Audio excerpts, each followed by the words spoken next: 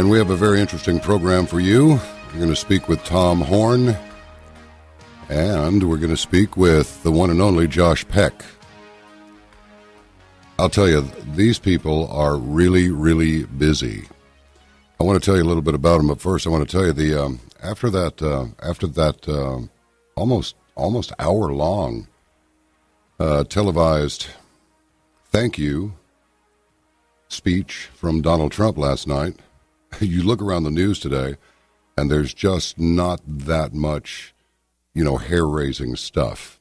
Other than the Navy is admitting its new fleet has a near zero chance of completing a 30-day mission, these new littoral ships that they've produced went hundreds of millions of dollars over budget, and they're not exactly what they were hoping for, much like the F-35 Joint Strike Fighter. That thing went over budget so badly it was ridiculous, and it still doesn't do everything they wanted it to do. It's pretty weird. That's what happens when you want the contract more than you really want the product to be good, I'm afraid. It's pretty tough. That was a rather inspirational speech. I got to tell you, when I watch Donald Trump's hand gestures, it looks a little mafia, doesn't it? I don't think all New Yorkers do hand gestures like that, but the connected ones do. Let's see, over the weekend, Italy is facing populist anger as populism sweeps the globe. America's white population is declining as the Hispanics population is increasing. I wonder how that happened. Oh, I know, they have larger families. Anyway, the number of Caucasian babies born was not as high as the number of Caucasian post-babies dying, so look out. Extinction beckons, right? $31 million stolen in a Russian hack. This whole thing about Russia hacking everything turns out to be total rubbish. And speaking of rubbish, this is a good one from Zero Hedge about all this global warming and climate change, which they're trying to sort of roll into one. Global warming didn't get them very far, as you know, so they went with climate change, and we know that climate change is a real thing. First of all, we have this thing called weather, and we have the 4 seasons, and the weather changes during the 4 seasons when they change. And we do know that insurance policies have been written for many years, pointing out things like your property is on a 50-year floodplain. Your home is situated on a 100-year floodplain or a 150-year floodplain. The Almanac is still a pretty good place to find out what's going to happen with your weather. They don't call it the Farmer's Almanac for nothing, and this country's eaten pretty well for, quite a long time. But back to this vanishing sea ice thing. The sea ice is gone. The polar bears are stranded on little snowballs floating out there. They're having to use snowballs as floaties, the poor bears. Well, the Telegraph.co.uk has reported the following. New analysis suggests that conditions are now virtually identical to when the Terra Nova and Endurance sailed to the South Pole, the continent of Antarctica, in the early 1900s, indicating that declines are part of a natural cycle and not the result of global warming. Here's another one. We know that sea ice in the Antarctic has increased slightly over the past 30 years since satellite observations began.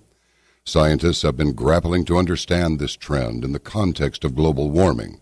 Well, you can grapple all you want, but within the context of global warming, you're going to come up with zip, bupkis, zeroid, nada. These new findings suggest it's not anything new. Here's another one. If ice levels were as low a century ago as estimated in this research, then a similar increase may have occurred between then and the middle of the century, when previous studies suggest ice levels were far higher. Now, Tyler Durden submitted this one. It's actually submitted by Martin Armstrong via ArmstrongEconomics.com. And this is what he wrote. I had a conversation in a hotel with someone who is very much a believer in man-created global warming. I began to notice a pattern to their thinking. When you test anything, you must see how it is connected to other reasoning. What emerged was a fundamental belief that government is good and there to take care of you until you die. This notion appears to be linked to those who just want to be taken care of, but not to the point that they are on welfare. They will pretend to be independent, thinking individuals, but there is a core surrender of independence because they do not want to think no one is in charge. They voted for Hillary as well, and this all seems linked to this desire not to be responsible for the future in a subtle way. Perhaps it's linked to childhood, when you didn't have to work or cook. They just took care of you. It seems that those who believe in global warming are more likely to trust government. What happens when they wake up and discover nothing is as they thought it would be? Meanwhile, the energy output of the sun is dropping faster than anyone expected. Snow has actually begun falling in Tokyo and other parts of eastern Japan. Tokyo recorded its first November snowfall since 1875, when the government started collecting records. But hey, now they want to call this climate change and somehow still attribute this to mankind.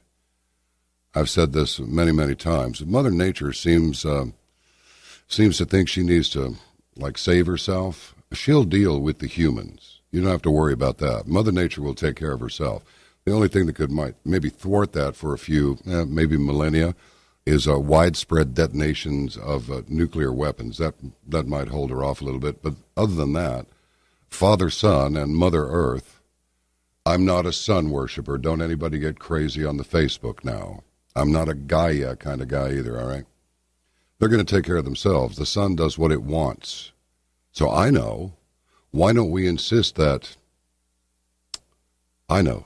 The presence of woo-woo thinking people, misdirected as it appears to have been, has actually caused the sun to go to sleep for a while.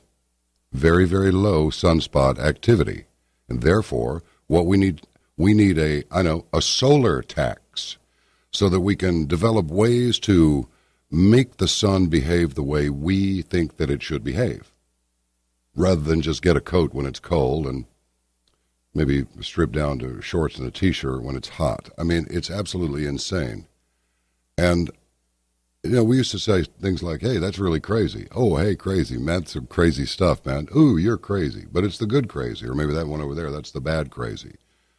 I'm beginning to think that these people are really members of the bad crazy sect of humanity. I mean, for example, this one character, this Yahoo News columnist, wants schools to begin to indoctrinate kids so that they will trust mainstream media and understand that the only news that they can trust must come from corporate media. I mean, this is absolutely insane. Citing a Washington Post article about fake news that's been vehemently debunked for relying on a Russian propaganda list that includes even left-wing sites critical of Hillary Clinton, Matt Bay, B-A-I, or maybe that's Matt Bai, says social media giants like Facebook censoring fake news will not be enough. He says, quote, the answer doesn't lie in hectoring tech companies into policing content, but rather in teaching our kids how to consume it. Writes Bai before going on to argue for having media literacy classes in schools that would instruct students on how to discern trustworthy sources of information. Here's a quote. Here's a radical thought. If President Trump is looking for a bold and useful education initiative that might serve the incidental purpose of redeeming what's left of his soul, media literacy would be a pretty good place to start. Getting behind a nationwide push in K-12 classrooms could be an important and unifying priority for the incoming Education Secretary, Betsy DeVos. Well, who puts out more fake news than mainstream media? Did you see that nonsense going on last night on Fox News between a lefty and a righty and Megyn Kelly in the middle? I really believe Megyn Kelly should go on and make the move to CNN. She'll be welcome there. They could use the ratings. They're dismal. They really are. The largest Venezuelan bill of bolivars is worth 2 American cents. You got to stop at about 6 ATMs hoping to be able to pull some money out before you can even then begin foraging for groceries somewhere. It's absolutely insane. Oil prices went into the toilet, and so did that economy. And Maduro is not doing well down there. They always blame the leader. Isn't it interesting, though? Finally, we got around to blaming President Obama for stagnant economy, poor race relations, poor foreign policy, outrageous spending. Where'd all that money come from? Funding these companies like Solyndra and others, while his buddy Hillary Clinton, the Secretary of State, puts together this foundation that hauls in countless hundreds of millions of dollars. And by the way, there is the possibility she may be prosecuted still. I guess we'll have to just wait and see. All right, let me tell you a little bit about Tom Horn and Josh Peck. Tom Horn is a longtime television and radio personality. His site is skywatchtv.com. He serves as the chief executive officer of Skywatch. And at the dawn of the Internet, Tom Horn launched 2 news services where coverage of late-breaking news and information were on the cutting edge. Stories covering religion, prophecy, discovery, and the supernatural through in-depth investigative reports.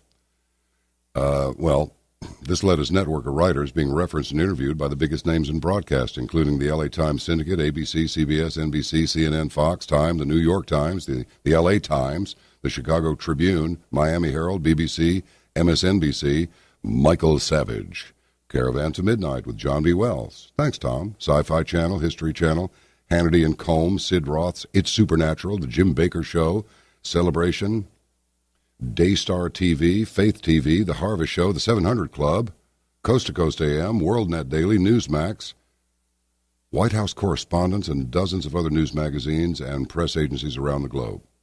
Skywatch TV is the consummation and new mothership of Tom's several subsidiaries, including Defender Films and Defender Publishing. His latest book, Abaddon Ascending. All right, now, Josh Peck is an avid researcher of fringe topics, videographer at Skywatch TV, creator of The Sharpening Report, hosted by James DeWitt and Jake Rikochka, host of Into the Multiverse, and is the author of numerous books, including Abaddon Ascending, which he did with Tom Horn, The Conspiracy at the Center of CERN's Most Secretive Mission, Quantum Creation, Does the Supernatural Lurk in the Fourth Dimension, and Cherubim Chariots, Exploring the Extra-Dimensional Hypothesis.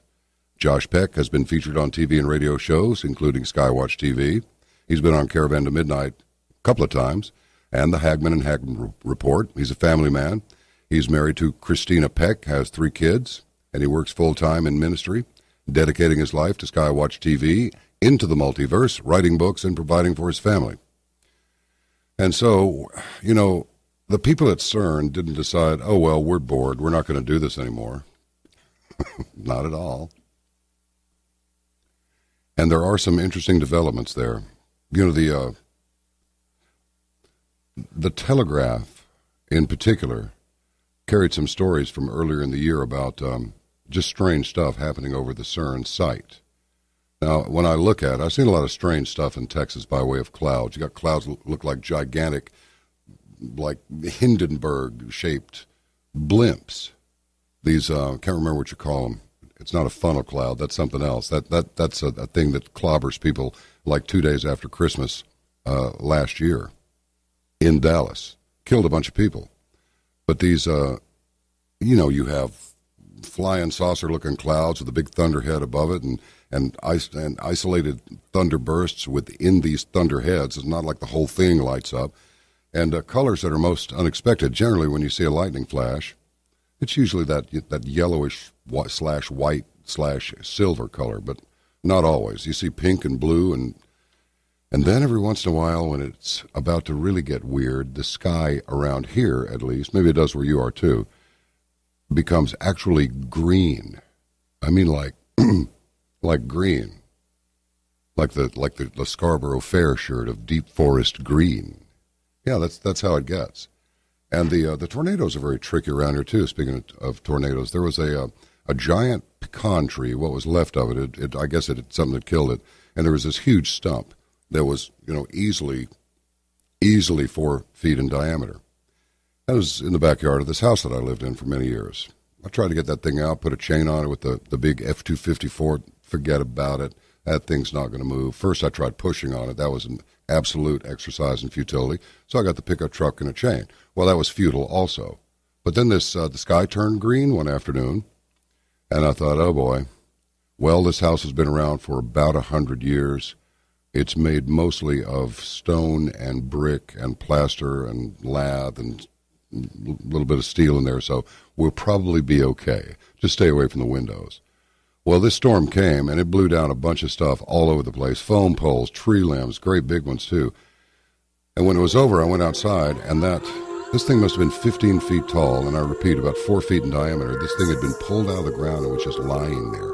It didn't hit the fence. It hit the house. Nothing. It was just lifted out of the ground and laid down there. I looked at it as a demonstration of the Lord's sense of humor. Hear your voice again. Josh, same to you. Welcome, and good to have you back.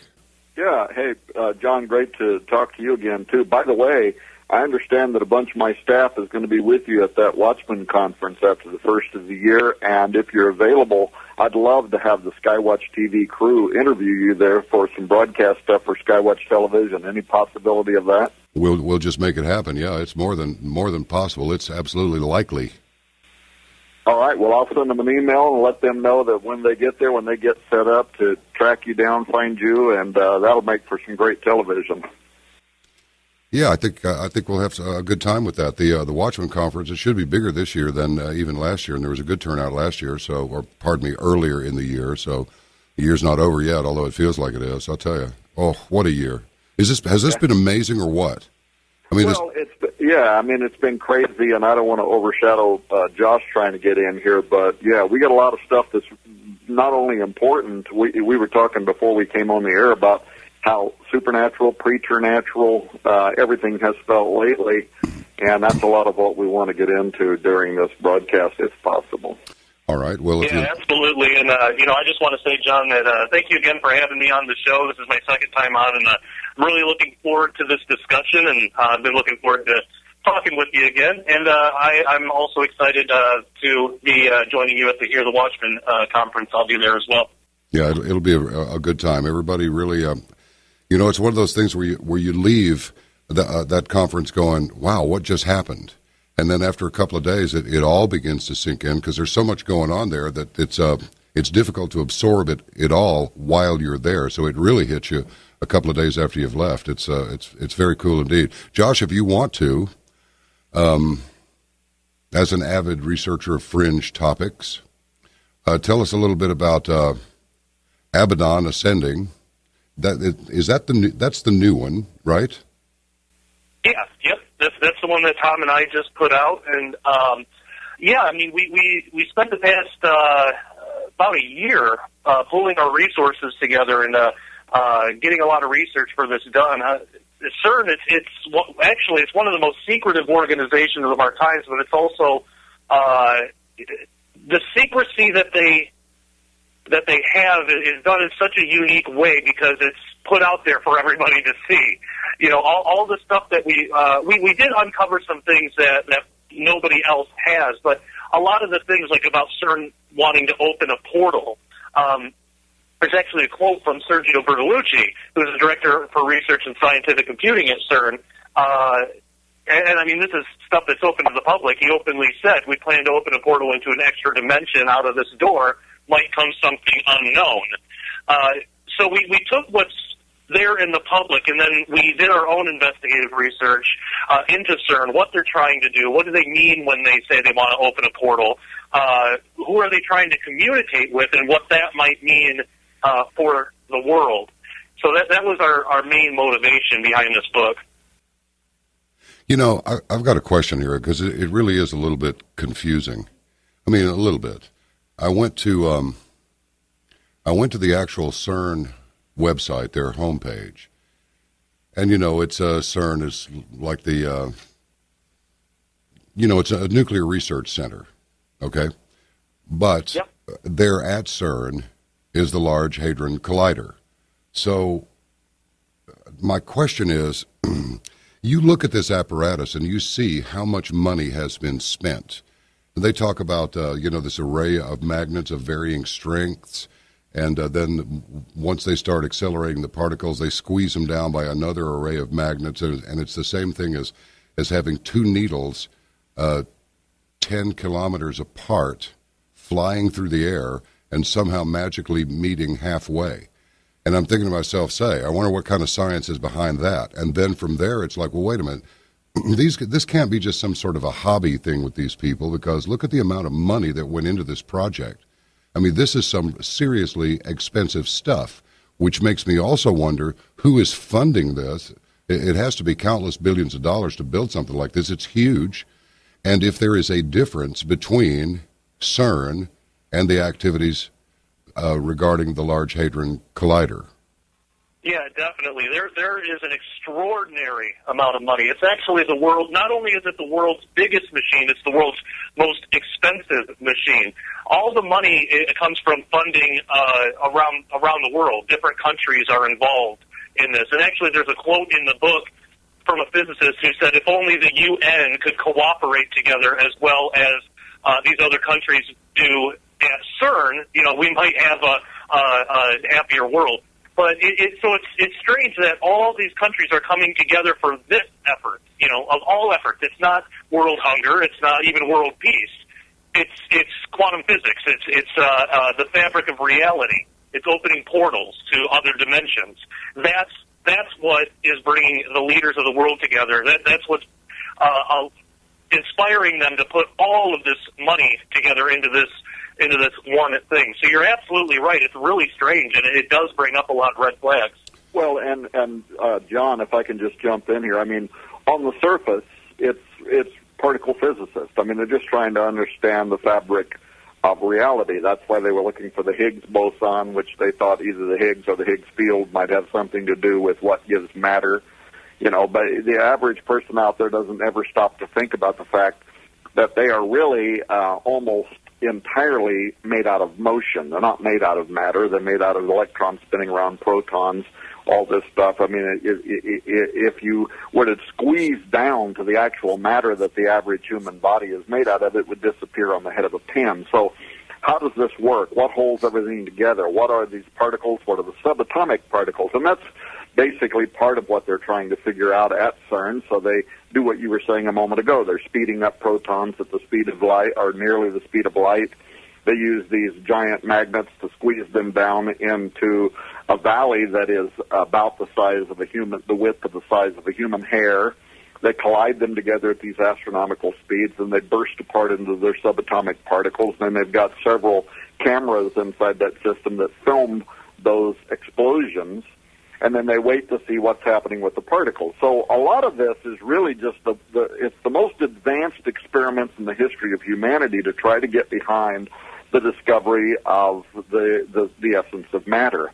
But then they're also trying to figure out if they can put some legs behind some of the more exotic theories like the multiverse or string theory or brain theory. Are there other dimensions that exist around us? Now, they have evidence that there are because of dark matter. We can't see dark matter, but we can see dark matter's gravitational pull on other planets and stuff, so we know that it's there. And actually, in the dark matter world, there's more matter there than there is in the world that we see in our three-dimensional reality. So partly they're also trying to make discovery around, what is going on in what is an invisible reality that is all around us. And are there intelligences there? I mean, there have been documentaries that have made. Brian Greene, a really popular physicist, Josh can speak more to him than I can, but they put out a documentary a while back in which they're talking about gravitons. This is the theoretical particle that gravity is made out of, and they're interested in gravitons from a string theory point of view, because they believe that gravitons are a weak particle that exists within their own closed loop. In other words, they're not tied to this reality, and they may potentially be able to escape this reality into another parallel universe. And they believe that some of the experiments that they've done at CERN illustrate that fact. In other words, in some of these particle collisions, they've seen what they think might be gravitons disappearing into another reality, not decaying into a different kind of a particle, literally going somewhere else. And we know that matter doesn't just go somewhere else, right? The fixed laws of reality as we understand them, the four strong, the strong forces and whatever, and entropy and all the rules of physics as we understand them that have been verified actually at CERN don't explain for the disappearance of gravitons unless they are escaping into a parallel reality. Now, what makes this very interesting, and Josh goes into this in great detail in the new book, Abaddon Ascending, and I'll explain in a second why we're referring to Abaddon, this ancient demonic destroyer. But Josh goes into detail, he can describe it better than I can, how they intend to use gravitons, therefore, as kind of like computer code. That if they can control them, if they can manipulate them, if they can control their spin, they might be able to put them together in a series of, think of it as computer code, and then send it through this doorway at CERN into a parallel reality to say, hey, we're here, are you there, contact us. And that's why Sergio Bertolucci, the science director at CERN, said in a public interview, we are going to open a doorway at CERN, and we are going to send something through. Something might also come back, what he called unknown unknowns.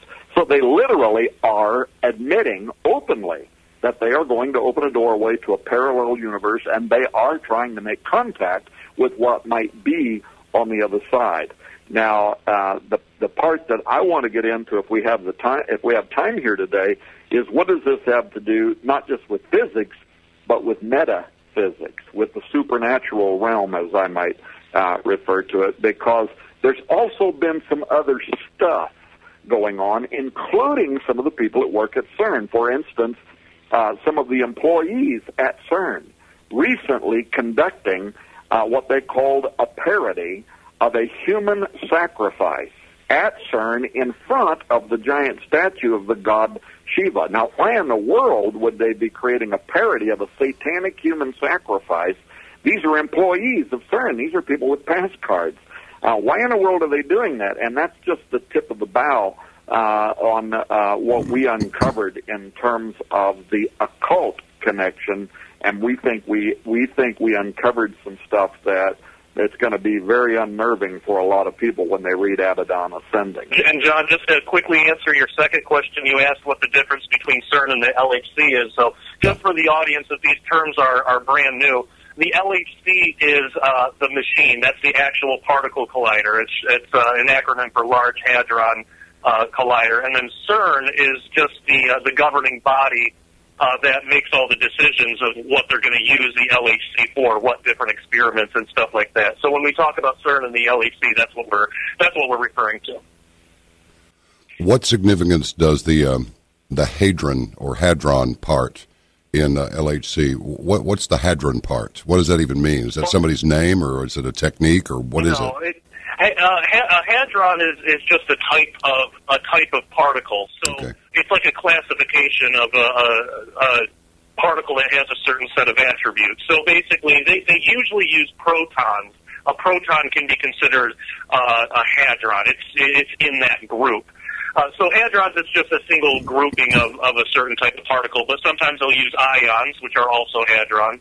So when they say that it's the Large Hadron Collider, they only work with hadron-type particles to collide in this machine.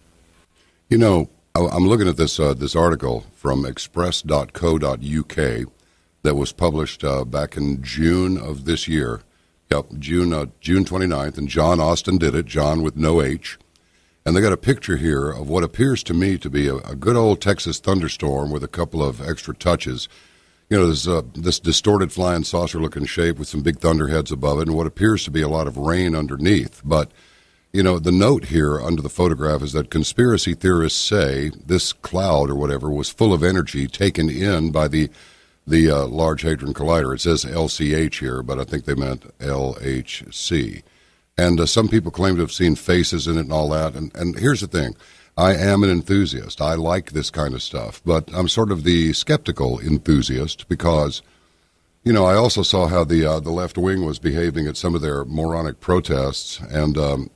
And they're absolutely so completely sure that they are sure, and yet their arguments make no sense. So when somebody starts saying, I saw faces in it, I'm like, okay. And if they say, it looks to me like it was sucking energy out of the cloud into the collider. Okay, yeah, maybe. I don't know. I wasn't there, and even if I was there, maybe I would have thought the same thing. But where do we draw the line between people going nuts with their conspiracy theories and then putting this stuff out all over the web and what is actually happening at CERN?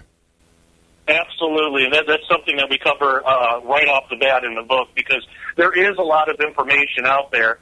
As far as the specific article you're referring to, I'm not sure if I've read it. I'd have to look at it to know for sure. But in our research, we have come across a lot of misinformation attempts. There was actually one video that went viral around the time we were researching for this, and I did some analysis on it, and I had my friend Richard Shaw, he's a movie director, and I had him look at it, and we both came to the conclusion that it was a fake. But the problem is not everybody is going to have access to those types of things to be able to vet this stuff. That's why we have to be very careful. There's also another viral story going around. It's still going around and has been for a while. Basically, the title of it usually is something like, I'm a physicist at CERN, and we've done something we regret, or something like that. And then when you go to read this thing, it reads as if it's a confession from a physicist at CERN saying that they did this experiment and they amped up the energy way more than they were supposed to, and all these strange things happen. But actually, when you follow that to its root, it was actually written as a short story. It was a Reddit post. It was never meant to be recognized as anything truthful. It was somebody wrote it as a fictional short story. Then somebody else came along, took it, and then started spreading it around as if it were true. And because quantum physics is so mysterious, and because not a lot's known about it, I think it's easy for people, and I'm not blaming people for this. This is, people are being taken advantage of, unfortunately. But it's easy for people to look at something like that, especially if it's sensational, and think, well, that might be true. Maybe that can happen. Quantum physics is strange. The CERN is definitely mysterious, and then they share it. It gets, the story gets shared around, and so a lot of that stuff. It really takes a lot of research to be able to vet any of it. So I'm like you. I'm an enthusiast, but I'm also kind of skeptical at heart too. But there are, and this is the strange thing. There are a lot of actual truthful things that are going on that have a lot of evidence to back it up that would probably be considered even more sensational than the misinformation that's out there. So it's strange that people would want to take that stance when the truth truly is stranger than fiction. Well, and I'm just like you guys. I mean, first of all, I am a believer. I do believe that we are surrounded by, if you want to use the term, parallel realities, or whatever term you want to put on it, the idea that there is a veil between our three-dimensional reality, or four if you add time, this reality and some other reality around us. I mean, I'm a literalist. I'm a biblical literalist. I believe that is true. And most of the people I know and hang out with believe that is true. And so on the one hand, with the dawn of the Internet, it's been the greatest thing since apple pie. It's the information highway. We have access to more information now than we could have ever dreamed of. The downside is that you do have an awful lot of people out there that produce this fake stuff. And with some of the new programs now that you can use for manipulating film and also manipulating images, it's just so easy for people to create fake stuff that you spend a huge amount of time trying to get behind it. Now, that story that you were referring to a moment ago, John, there actually was a real story, and that is, if you recall, when something broke on the Large Hadron Collider here, I don't know, 24 months ago, 18 months ago, something like that, and had to shut it down for a little while. When they started it back up, they were saying we're going to go to our highest power output ever. Yeah. And when they started that back up, there were people all along the Swiss border that were reporting that they were seeing giant beings. There did seem to be some anomalous activity that was going on up above Switzerland, the clouds that were swirling. There was like a spiral vortex type thing. And some of that was reported by mainstream news media that was filming it. So there was some reality. Well, then within a few days, the very same images were being posted online. The film was being posted online, but now it was showing a UFO coming down out of the middle of it and zapping something with a big beam, and it was all completely fake. But they started with something, like Josh was saying a moment ago, that actually was very intriguing and made you wonder if something that they were doing at CERN was not, in fact, somehow tampering with the atmosphere and creating what you might think of as a vortex or something like that. Now, if you add to that the esoteric quality, I wonder how many people know that the Large Hadron Collider is actually situated right above what was known in ancient times as St. Genus Poeli, or in the Roman times was known as Apolliacum, where there was a temple there to the god Apollo, or Abaddon, as we've used that title on our book, or Apollyon from the Greek in the book of Revelation, chapter 9.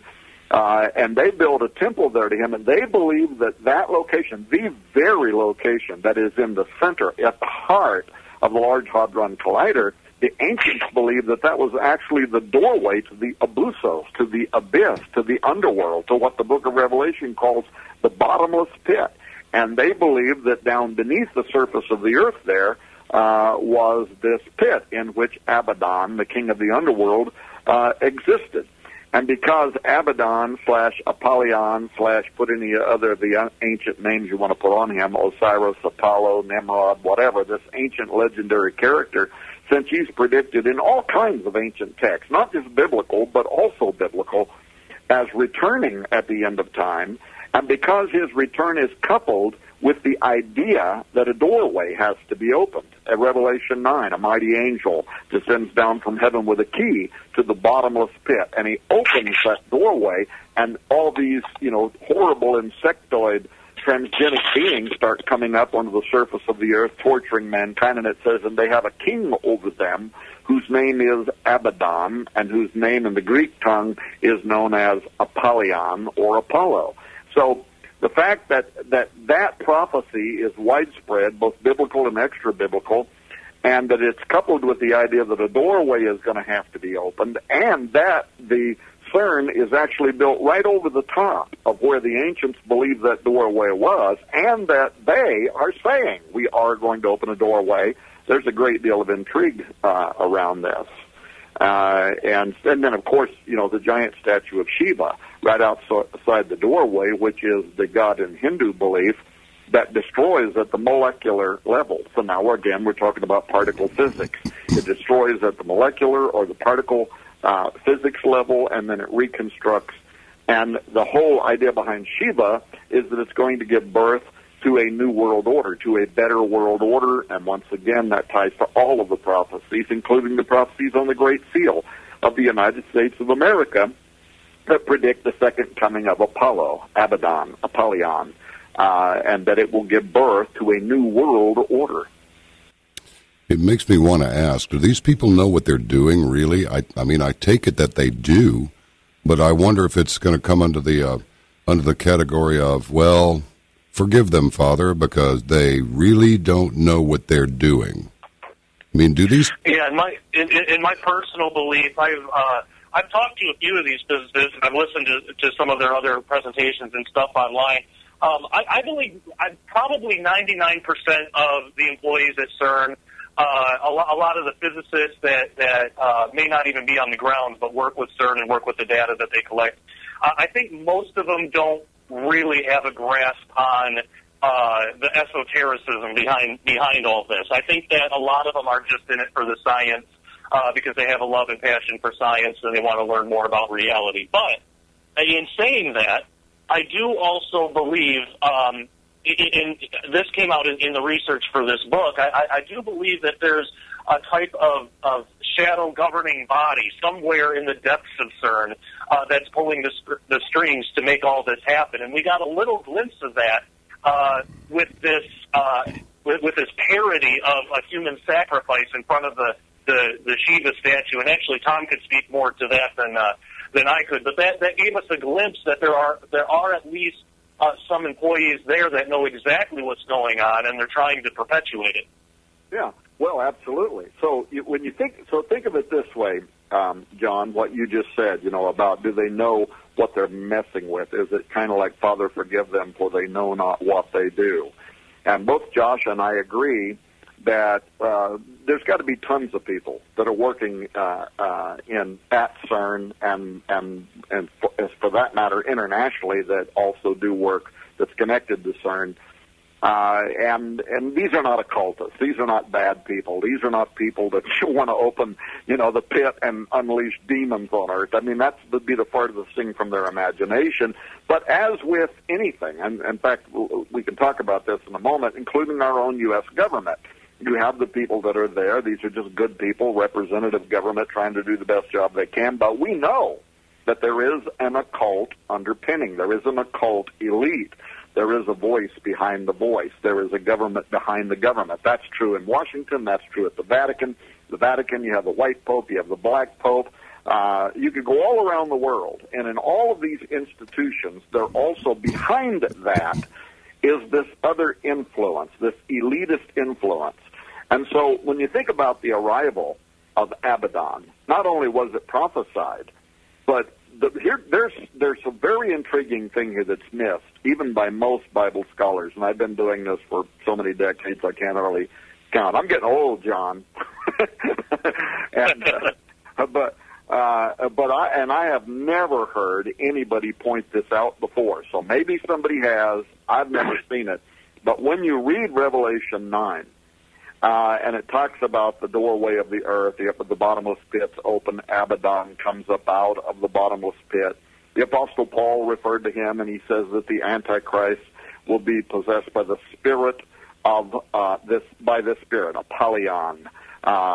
He calls him the son of perdition. The word perdition, there's the Greek, Apollyon, Abaddon. Revelation 17:8 says the beast will rise up out of the bottomless pit and go into Abaddon, Apollyon, the Antichrist, if you will. So there's going to be the incarnation of the spirit on earth. He's going to be the final day king over earth.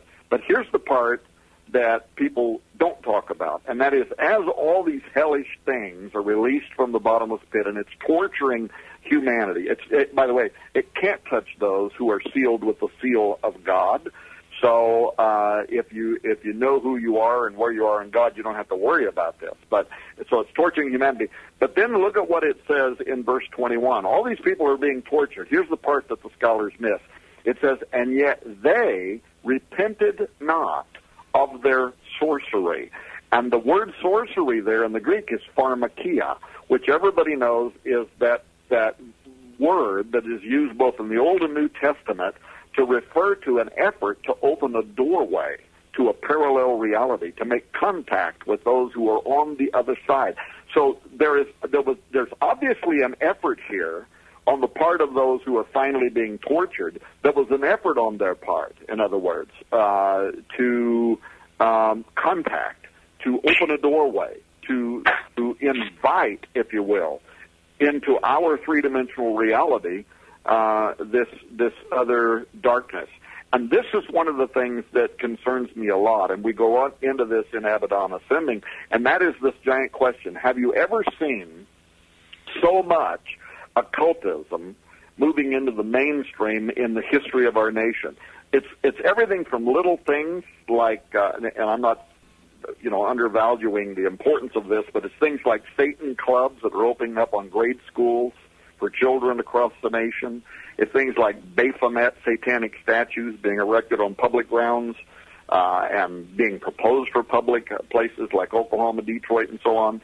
It's also then, though, the satanic sacrifice that was performed at CERN, or the parody of. And by the way, just because it's a parody doesn't mean it wasn't powerful. All of Aleister Crowley, the Book of the Law, all of this dark Satanism says that where you can't actually have a satanic a blood sacrifice, you do it as a parody. It's like a talisman. Everybody knows that symbolism can also be a powerful invitation for a gateway or a doorway to be opened. Then add to that the all-day long Gotthard-based tunnel satanic ceremony in the Swiss Alps in Switzerland, not far from CERN, that was recently attended by government leaders. So you take all of this stuff, but then, John, and this bothered me or concerned me more than anything else, take what we learned through the WikiLeaks revelations. Now we started learning, and I don't know, I'm not saying this involved Hillary Clinton herself, but it certainly involved those who are and were around her, campaign chairman John Podesta, his brother Tony Podesta, others who God only knows how many in the U.S. government, involving things like spirit cooking. And most of the public is completely unaware where that comes from, what it means, and what it's part of. It's really only the tip of the sword, where you're using things like, menstrual blood and semen and breast milk and urine, and you're mixing all of this together with congealed blood, and then you're doing these, the one that you can watch online with Marina Abramovic is where she's painting on the wall with it, and she's talking about sticking a knife in the middle finger of your hand and cutting through and eating the pain, and that's a part of it. But this actually all comes from Aleister Crowley, the Book of the Law, which I studied at length years ago as a researcher, but not as a student. And spirit cooking is a part of the Black Mass in one instance, where you want to perform a blasphemy of the body and blood of Jesus Christ, and so you use the elements from spirit cooking to be able to do that. But anyway, when you look at these emails, there's something here that is very scary, and that is the nature of the emails are intimate. What do I mean by that? I mean that when Tony Podesta is emailing John Podesta, and he's saying, hey, Marina would like to know if you'd like to come over to her house for a spirit cooking dinner, and if you're going to be in New York on XYZ date, maybe you could come by. That kind of language implies that these are all people who know each other, and they're very comfortable with talking with each other about this. So if I were going to send some crazy email to John Wells and invite him to a spirit cooking dinner, and we never had developed this relationship, I wouldn't just say, hey, John, are you going to be in town on Tuesday? If you are, Marina would like you to come over. This implies these people all know each other, and that they've been participating in this stuff. This stuff is, it is the edge of an earthquake in terms of the levels of the highest ordinances of Thelema, the religion Thelema. In fact, now we've turned up the word Thelema also being interchanged in these emails, and Josh and I are going to be producing a lot more on this in the days ahead. But this is the tip of the iceberg. This is some really, really scary stuff. And if nothing else, what it showed was that Podesta and some of the people hanging out with him, these people were involved in the highest level of Satanism, and they also believed that Hillary Clinton might have had a predestined role in the coming of Abaddon the Destroyer. Yeah, and just to jump in real quick, too, I think that this also speaks to the level of ignorance in the world today, and I don't say that insultingly. Again, I believe that people are being victimized. I don't think that I don't use the term ignorant insultingly, but it really shows how much people can get away with in the world when you call it art. Because all of this stuff was presented by the very few mainstream media that would even touch it. Most just buried it under the rug and didn't even talk about it. But when it was talked about, it was represented as artistic. Even something to be admired. Like, oh, she has such an artistic soul, isn't this beautiful? But, it's just downright Satanism. But because we live in the type of world that we live in, anybody can get away with anything if it's called art, or even science. If it's called science, they can get away with anything. So I think that speaks to our culture, as well. And I mean, even 10, 20 years ago, this would have just been absolutely crazy. You know, these people would have been demonized for doing these sorts of things, but now it's celebrated. We even saw that at the Goslar Tunnel base ceremony too. Like, oh, it's just culture. It's just they're expressing their beliefs and their art and everything. So it's just crazy how much the world has changed in such a short amount of time, and why research like we put in Abaddon Ascending, is so vital for people to grab a hold of now, because this stuff is ramping up exponentially. If it got this intense in just a matter of a decade or a few years, imagine what the next couple of years is going to be like. So I would encourage people to grab a hold of this now. Yeah, I mean, okay, so you could call anything art, right? I mean, let's say you're going to get a bunch of children, pedophiles, you're going to take them out into some room somewhere, and everybody's going to rape them and call it art. Look, there's a line that you can't possibly cross over, and anybody with any common sense would not see that as art. When Marina is telling people to carve a butcher knife into their hand and eat the pain, when in another one of her recorded displays, she literally pulls out her fingernails, she pulls out her toenails, she cuts off her hair, she throws it in a giant flaming five-pointed star that's on fire. Then she jumps into the fire and goes completely unconscious, and people have to drag her out to save her life. Look, this is Mark chapter 9, where demons are trying to kill a boy by throwing him into the fire, and they've got to be delivered by Jesus Christ. Here's what I would tell people. Look, I actually hate for you to see this, but you can go to Google, and you can type in Marina's name, or better, even type in La Moca, L-A-M-O-C-A, Gala Performance, and look at what happened this year, where she's at this annual event at the Museum of Contemporary Art in Los Angeles, and all of the Hollywood elite, I mean the biggest stars in Hollywood, the top star, you'll be shocked if you look at these images at who is at this thing. They all come together, and then they all sit around these big tables, and the big tables in the middle of them have what's supposed to look like a decapitated head. It's actually somebody sitting under the table with their head stuck up through a hole, and then the tablecloth goes around them. They're eating spaghetti that is intentionally made to look like human intestines. They're eating that. They're eating tartare and other raw meats and stuff like that.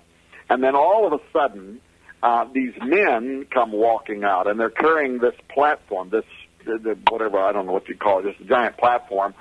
And there is a shape. It's a female. She's dressed in red. She represents the whore of Babylon, and this is supposed to represent either an amniotic sac, so she's about to be born, or others say it represents the surface of the earth. So this is the whore of Babylon getting ready to be born or come up out of the surface of the earth.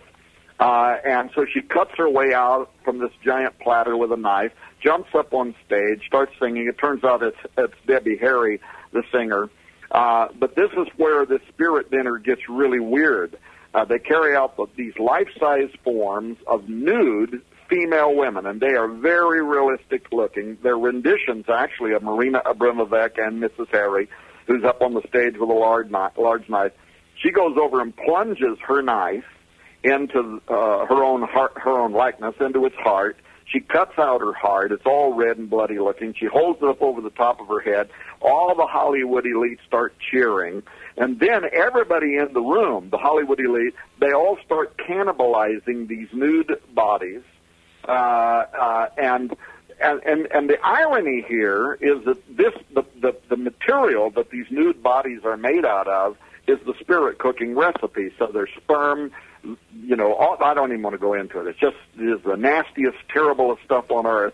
And all these Hollywood elite are cheering as they're cutting their own pieces off of these human female bodies and eating them. And the irony here is these are the liberal elites who are supposed to be the champions of women's rights, and they're celebrating the parody of murdering and cannibalizing women. It's just the most astonishing, disgusting thing ever. So I think there's a line you don't cross over, and you don't say this is art. You admit what it is for real. This is right out of the book of Thelema. This is Satanism, and it just simply illustrates how many people are part of this dark ceremony. But don't forget, when it came to Aleister Crowley and the OTO members of his religion in Thelema, they were not just doing this just to be disgusting.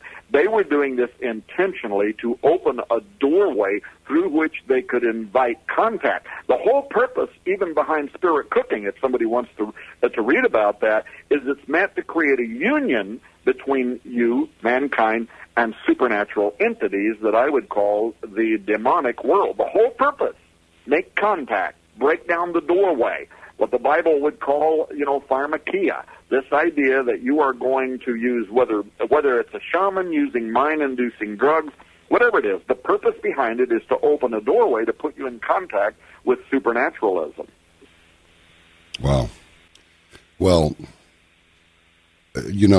going all the way back to Marquis de Sade, all these stories about, this couple had this child and did a bunch of abuse to the child and then threw it in the fire and all this other stuff. I think it was a daughter, actually. Threw it in the fire and all of this. I mean, these, and I remember there was this book when I was in junior high school. It was circulating around. Somebody got hold of it.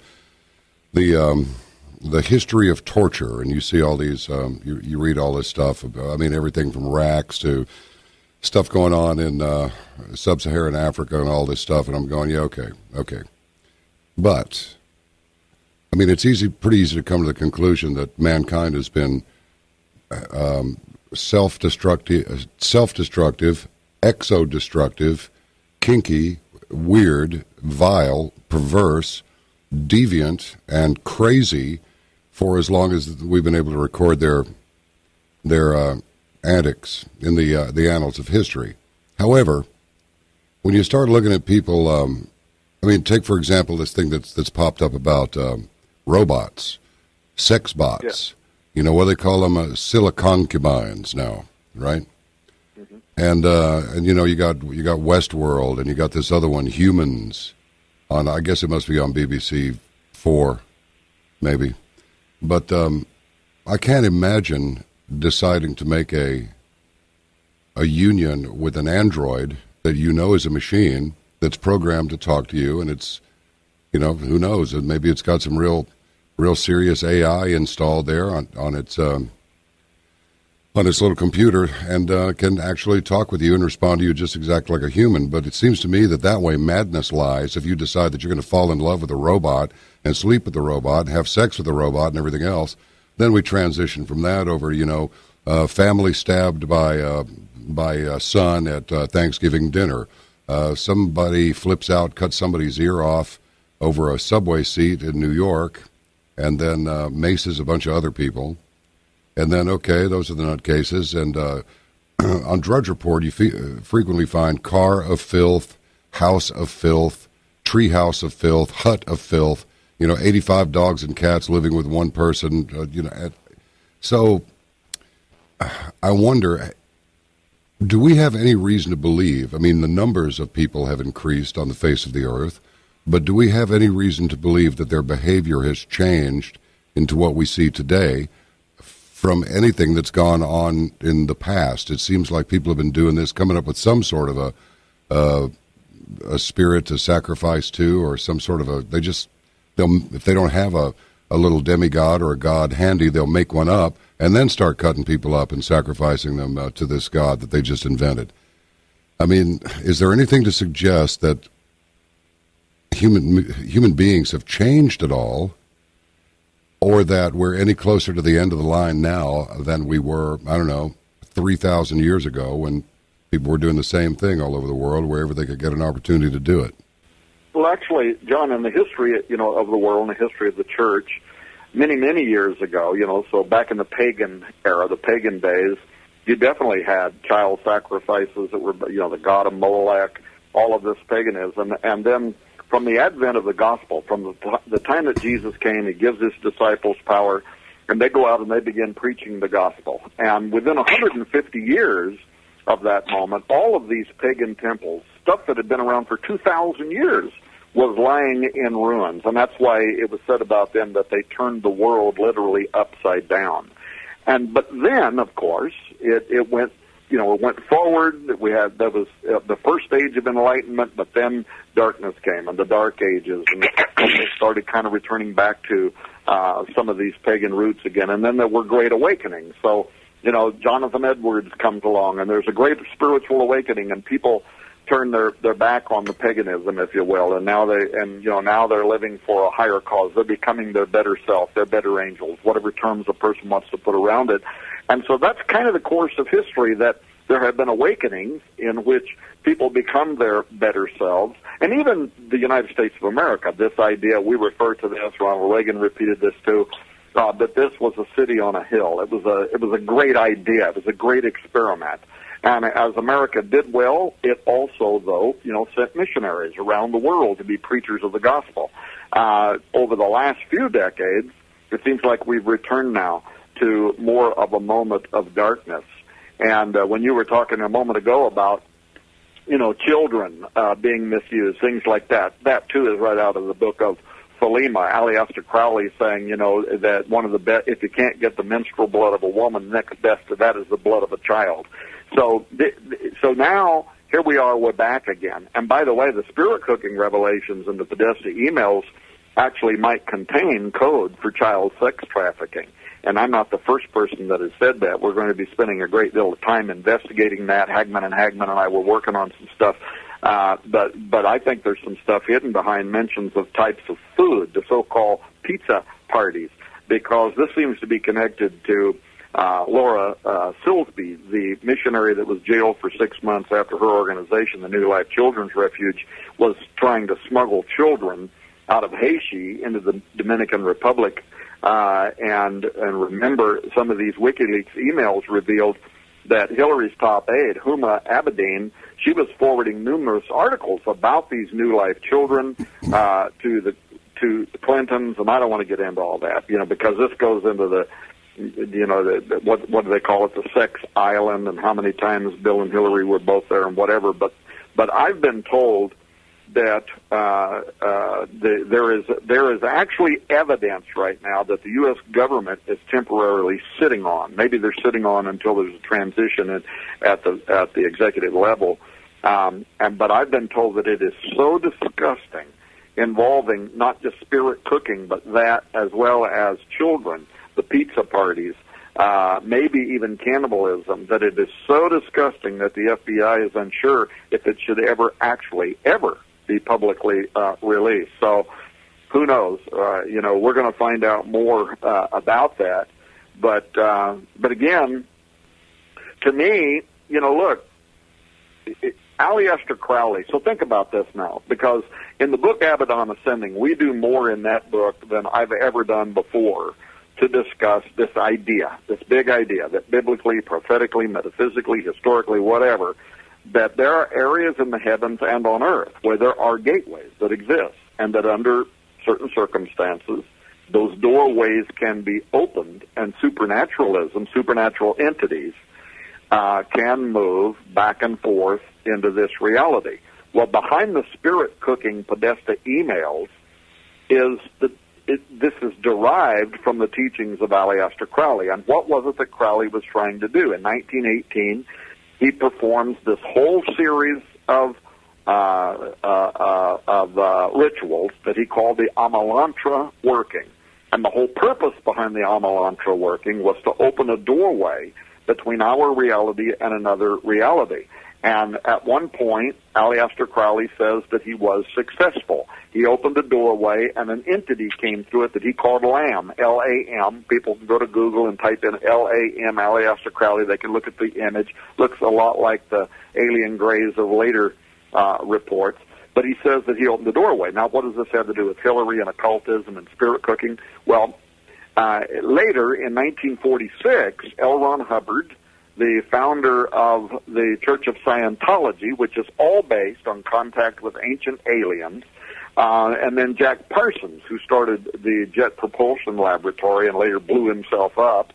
But they were both students of Aleister Crowley and OTO and Philema, and they wanted to repeat what Aleister Crowley had done. So they started a ritual called the Babylon working, Babylon, the Babylon working, to open a portal, and they used sex magic, spirit cooking. It was all exactly the same stuff that are referred to in the Podesta emails, the same kind of occult rituals. And they were, but what they were hoping to do, and this ties back maybe to Hillary, what they were hoping to do was to bring through that portal the archetype divine feminine, a female child, a Gibborim, the whore of Babylon. They wanted to bring that spirit through, and they claimed later, or Jack Parsons claimed later, that they did. And as a matter of fact, in his biography, he has kind of a celebratory statement that he published in there in which he said that in 1946, the whore of Babylon, the seed of Babylon, came through and was incarnated within a female child in 1946, that it would be born in 1947, and that this female child would go on to become the most famous feminist on Earth, and that she would influence governments around the world. So now you fast forward, and I'm just throwing this out there, but 1947, Hillary Clinton is born. And when you look at what was going on in these Podesta emails, it is very, very clear that some of them did and may still do believe that she was the incarnation of that spirit. Why do I say that with such confidence? Because they were practicing exactly the same magic, the same rituals, the same spirit cooking, all of it that came out of Aleister Crowley and Jack Parsons and L. Ron Hubbard and their attempt to incarnate the whore of Babylon. They're practicing all of exactly the same stuff based around the idea that in 1947 a woman was going to be born who would go on to become a global leader and the most well-known feminist on the face of the earth. So they totally believed that Hillary was that one. Now, I'd say one final thing about this, and that is, right now, unless something extraordinary happens, Hillary is not going to be the president. She's already alluding to the fact that maybe in 2020, she's going to put her name back out there as a presidential contender. Well, guess what? If she does, she'll be 72 years old, which is the highest number in all of occultism, including Thelemic occultism, but also Freemasonic occultism, because that is the number of the cosmocrators that control the world, the number of the watchers, if you will, that rebelled against God and came down to the earth. And this is the reason why in Freemasonry and all these other occult orders, and including Jewish Kabbalah, all of them, 72 is the most sacred number. It's why when you go into the U.S. Capitol Dome and you step down underneath the apotheosis of George Washington and the other underbelly of ISIS there, that's why when you look up, there are 72 pentagrams around the base of that incarnation of George Washington becoming a pagan god, because they know that they have to control, they somehow have to bind and loose, control in their invocations these very, very powerful 72 fallen angels that control the governments of the world. Wow. So, an interesting, this seems like a little bit of a side trip, and maybe it is, but, when Donald Trump was giving his thank you tour speech last night in Ohio, it was pointed out to me that what he was doing was actually biblical, in that way that if two are in agreement and they agree to it in the name of the Lord, it will happen. A lot of people say, oh, really? And they're rolling their eyes. But, well, let me put it to you this way. I haven't seen it fail yet. I've been around a while, too. And when he called on everyone to share and agree on the vision, it was pointed out to me that what he was doing was actually biblical. He was getting people to be in agreement to go forward with this plan to restore the nation. Okay. Well, I take it that now the Bible goes both ways on this. So if a couple of people are in agreement that they're going to do something that's contrary to what Scripture tells us we should be doing, if we want to see anything good on the other side of this life, in other words, when these people like Podesta and the rest of them, of course, there's been a rumor now that Breitbart was going to release something about Podesta, and that's actually what got him killed. I mean, who knows? But, whether or not any Satanism really has any effect on anything in the minds of people who really aren't interested in this stuff, if enough people up there believe that it is effective, it appears that they can not only cause bad things to happen, or what normal people would consider to be bad things to happen, like abusing children and ritual sacrifice of children, adults, usually women. If enough of them believe that this is a real thing, then it seems that the Dark One, Satan, actually provides some protection for them so that they can continue doing it. Now, if you don't agree in any way, just smack it down and let me have it. But that's kind of what it looks like from where I'm sitting right now. Well, actually, I completely understand what you're saying, and I've noticed a similar phenomenon. And actually, this kind of leads into some strange territory, because I believe that what you're describing we're actually seeing now in the movement for official disclosure. And this is something else that's come out in the Podesta emails, because there are a lot of people all across America that are really pushing for the government to release what they know about extraterrestrials.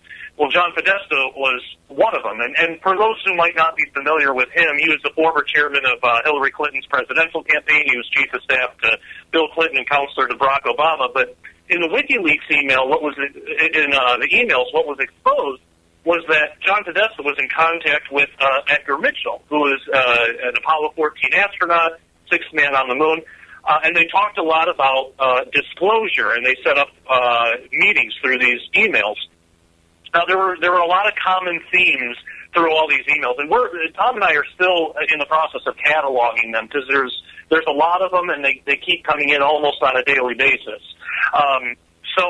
But in all these emails, there's always a push for meetings concerning official disclosure. Sometimes Hillary Clinton is mentioned, sometimes Barack Obama is mentioned, sometimes even Pope Francis is mentioned in these meetings. And it's interesting because Hillary Clinton, during her campaign, she made that odd statement that if she were elected president, she would do everything that she could to release what the government knows about aliens. Well, that was Podesta. That was Podesta influencing that. And actually, when Obama's term was coming to an end, John Podesta tweeted out, on Twitter, he tweeted out that he felt like a failure because he couldn't convince Obama to do anything, to be the official disclosure president, So he was kind of bummed out about that, and so he went over to Hillary and tried there, and she seemed more comfortable with the idea. Yeah. But also in these emails, and again, it goes back to what Tom was talking about, this intimate language that's used, because nothing is explained as if it were the first time these people were hearing any of this. So in these emails, they talk about nonviolent ETIs, or extraterrestrial intelligences. And there are even some emails that describe them as being obedient to God. Like, they'll actually make that point in the email when they're describing them. Like, as we know, our nonviolent extraterrestrial intelligences, friends,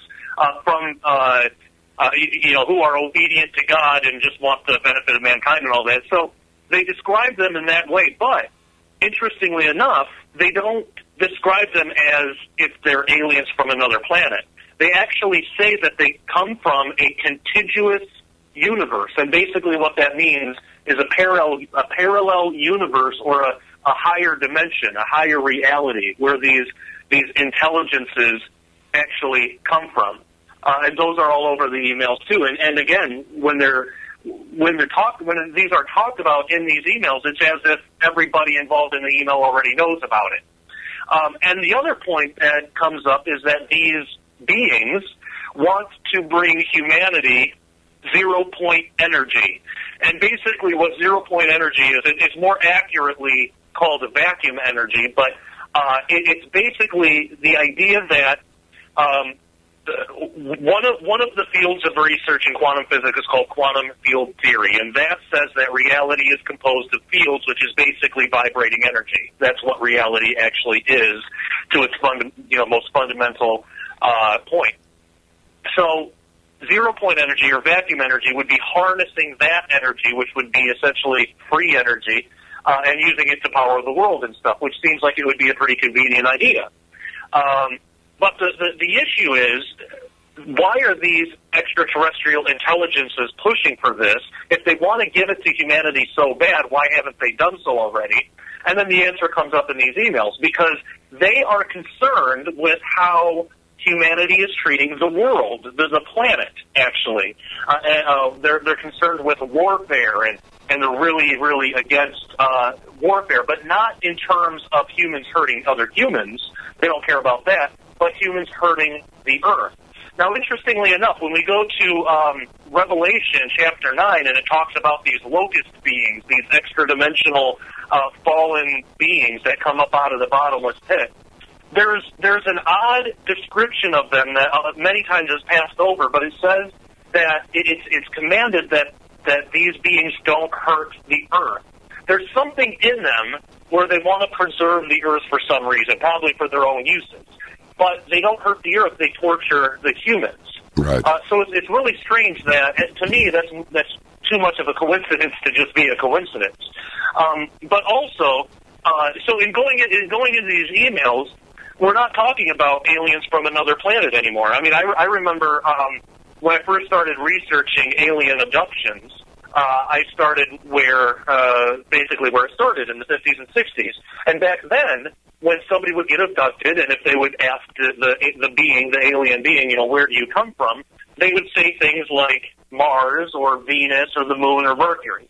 Well, then our technology, we got better technology. We were able to actually use telescopes and satellites and see these planets and measure the properties of these planets and realize that there is no way that any kind of life is going to survive, especially on Mercury. I mean, you try to build a spaceship on Mercury, it's just going to melt. So that doesn't work. Well, around that time, abductees started reporting that these aliens were saying that they were from far-off places like Zeta Reticuli and Arcturus and things like that, way out in the galaxy where we didn't have any hope of being able to vet their story or check up on them.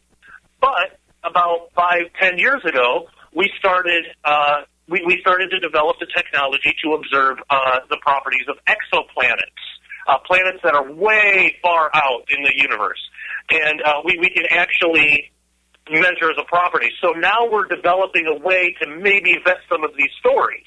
Well, once that happened, the aliens, they started changing their story again, and that's when they started saying that was when it was becoming more popularized that they're actually from a higher reality, and they use a lot of terms that would kind of coincide with our understanding of New Age theology and stuff. But basically that they're not physical in the sense of that we think of physicality, but they're from a higher type of reality.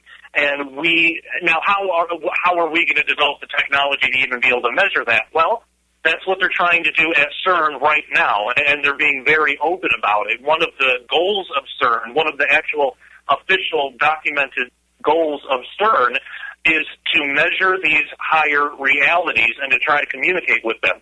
So when we found this in the Podesta emails, I mean, it blew our minds because it's the same type of language used, yet this is coming from more of a political standpoint, whereas CERN's coming more of a scientific standpoint, but they're just two cogs in the same wheel. So they're talking about the same thing. So I think if there ever is a time when official disclosure happens, and I personally believe that there will be. I think we're in a type of soft disclosure now, where the public is just getting used to the idea that these things are possible and that they exist. But I think that if and when it does happen, I don't think it's going to necessarily be, but we're here, we're aliens from another planet. That might be a piece of it, but I think more than that, it's going to be we're from a higher dimension. We are what the ancients worshipped as God. You say we're spiritual, but we're actually more real than you are. And I think it's going to be that type of language. So that gives people reason to worship these things. They're not just biological entities that evolved on some other planet, which is what they would believe. But and actually, in some of the emails that just came out yesterday, as early as yesterday, that Tom and I were talking about, they're actually saying that specifically these are not beings that evolved on other planets. These are beings that evolved past warfare, past anything bad and what we would consider evil. They're beyond that now, so we can learn from them. So the world's being primed to accept this stuff, and I think that people like Podesta and all the politics behind the disclosure movement, I think that is meant to get the public ready for what people say at CERN and opening portals are trying to do by bringing these entities into our reality. So, I mean, it is an absolutely insane time that we're living in. And, John, if I can add to that, what he's talking about, official disclosure, but what you were talking about a few minutes ago about, Trump going out talking about if any two agree on certain things, and does the devil also have that kind of power? If occultists come together and they agree.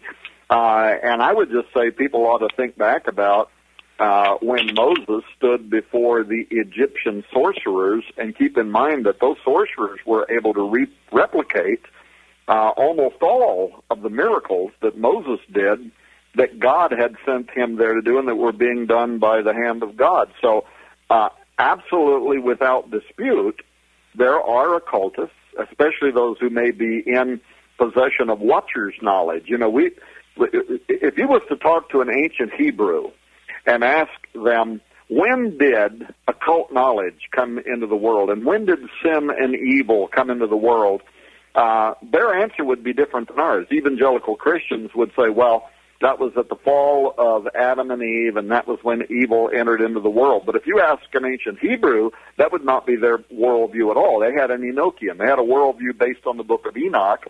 The ancient Hebrews, all of them, including the time when Jesus came on the earth, they believed that evil entered into the world when the Watchers came through a portal, when they came down onto Mount Hermon. And in fact, that's even the way the New Testament refers to them, as traversing through a portal. It says that they kept not their fixed habitation. They moved out of their reality into our reality, and that was what the Hebrews believed was the moment in time when sin and evil entered into the world. And when you read the book of Enoch, what did they do, John? They did exactly what the question you just asked. They said, let us agree together. Let us put a binding upon ourselves that we are going to do this thing. And they came together and they agreed together, and it had great... In fact, the power was so much that Dr. Michael Heiser, I'm going to be publishing his book's going to come out in 2017, called Reversing Hermon, or in other words, reversing what happened at Mount Hermon. And I've been in ministry, and I was a pastor for 25 years. I worked for the largest evangelical organization in the world as an executive for almost a decade, and I have never saw this before, in which he depicts this secret mission of Jesus Christ to literally reverse what the fallen Watchers started at Mount Hermon. That's why the book's called Reversing Hermon. And the whole point being that when Jesus is standing there at the base of Mount Hermon and he says, the gates, the doorway, the portal, the gates of hell will not prevail against my church, he is saying something that the average believer today is clueless about. And the fact that he came here literally to turn around, to stop what they had started, and to make a doorway, a different doorway, a heavenly one, a pathway, a portal, an opportunity for people to be born back into the kingdom of God. Now, if I can real quickly, I want to also say something else about Donald Trump and what you mentioned about him, because there's something really strange right now that's unfolding. All right. And it is tied to Abaddon's ascending. And by the way, if people listening to this, if there's any out there that want to get this book, Abaddon Ascending, they should get it at skywatchtv.com, because right now, for probably what's only going to be 1 week, when people get that book from skywatchtv.com, we're giving away $400 in free books, free DVDs, free Bible software, free audio sets, just a trainload of stuff. And Caravan to Midnight listeners are some of the only people in the world that know now that link is actually already open. So anyway, if a person's interested in that book, get it there, because that can help you with your Christmas shopping. But anyway, excellent. Don't forget. So here we have Trump, and he's standing up. He's the most unlikely presidential candidate in the history of humanity, and everybody is scratching their head about how did he get here, how did he win, and so on. Don't forget that dozens of ancient seers, and we've talked about this on Caravan to Midnight before, saw the year 2016. Dozens and dozens, going back millennia, pointed specifically to the year 2016, in which some of them said this would be the year that the Antichrist would appear on the scene, but others said this would be the year that the Messiah would appear on the scene. And I've only, imagined that the difference here is that those who have not accepted Jesus Christ as Messiah are still looking for him, but those who have would see this as the coming of Antichrist. But in any case, literally dozens and dozens. Jonathan Edwards, the great preacher from 350 years ago, writing letters to Yale University, the Antichrist will be on earth in 2016. Others, 300 years ago, Rabbi Amir Horowitz, translating the book of Daniel and the times, and half of times, concludes that in the Hebrew calendar year 5773, which is 2016 to 2017, based on the way they set their calendar up, but it began October last month. He says Messiah will appear on the earth. Now, here's something very interesting, right? So in the Zohar, written, 700 years ago in medieval Aramaic, Orthodox Jewish priests, they're trying to determine when is the Messiah going to appear on the earth. And anybody can read this. It's in the era section of the Zohar, in a subsection called Signs Heralding Mashiach, or the Coming of Messiah. They say in the year 5773, the Messiah will make himself known, but only kind of secretly to the rabbis, if you will, in Israel. In our Gregorian calendar, that's 2012. Well, guess what? 2012, Donald Trump travels to Israel. He meets over there with Benjamin Netanyahu, members of the Likud party. He even goes on television telling people to vote for Benjamin Netanyahu and the Likud party in the general election. That's 2012. Now, these rabbis, from that day until now, they've been saying the Messiah is here. He's made himself known. And people from all around the world Jews need to start traveling back to Jerusalem. Dozens of rabbis have said this. Anybody can Google and verify what I'm saying. He's here, right? So now you have the 300-year-old plus prophecy of Rabbi Amir Horowitz saying, but he will become manifest, he will be known to the world in 5777. That's the year 2016 through September of 2017. And all of a sudden, you have Trump elected. By the way, I'm not saying Trump's the Messiah. I'm not saying that. I'm saying something very strange going on here, because the minute he was elected, rabbis came forward, and now look at what they're saying. They're saying that the gematria, the numerology of Donald Trump's name, means Messiah. This has been in the news. And here's something that people ought to keep in mind, that the Jewish idea of Messiah is not like the Christian idea. We think of Messiah, we think of Jesus, the incarnation of God, divine birth, all that. That's not the Jewish idea of Messiah. Literally means the anointed one, and it refers to the ancient practice of anointing a king, a political figure, with oil whenever they would take the throne. Now, there are several criteria that the rabbis have put together for when they will know when the Messiah is here and what will happen during the Messiah. First, he's going to be a political figure. He's going to take the world stage, and he is going to cause decisive battles to be fought in favor of the Jewish nation. And I think this is why you've heard Trump out there saying, we're going to be against the Iran deal. We're going to stand up for Israel. Nobody's going to do this any more than we have. And now, while he's saying that, notice what the rabbis are doing. Because one of the key things, according to Jewish thought about the coming of the Messiah, is they say that when he gets here, the exiles, the Jewish exiles, are going to come from around the world. They're going to gather back into the current state of Israel. And note what the rabbis are doing now. They are telling Jews from around the world, move back to Israel now because the Messiah is here and the Messianic era is about to start. Secondly, the ancient rabbis said when the Messiah arrives, he's going to restore the temple service. And note that the rabbis now are calling on Trump, and in one case they're calling on Trump and Russia's leader Putin to come and to rebuild the third temple.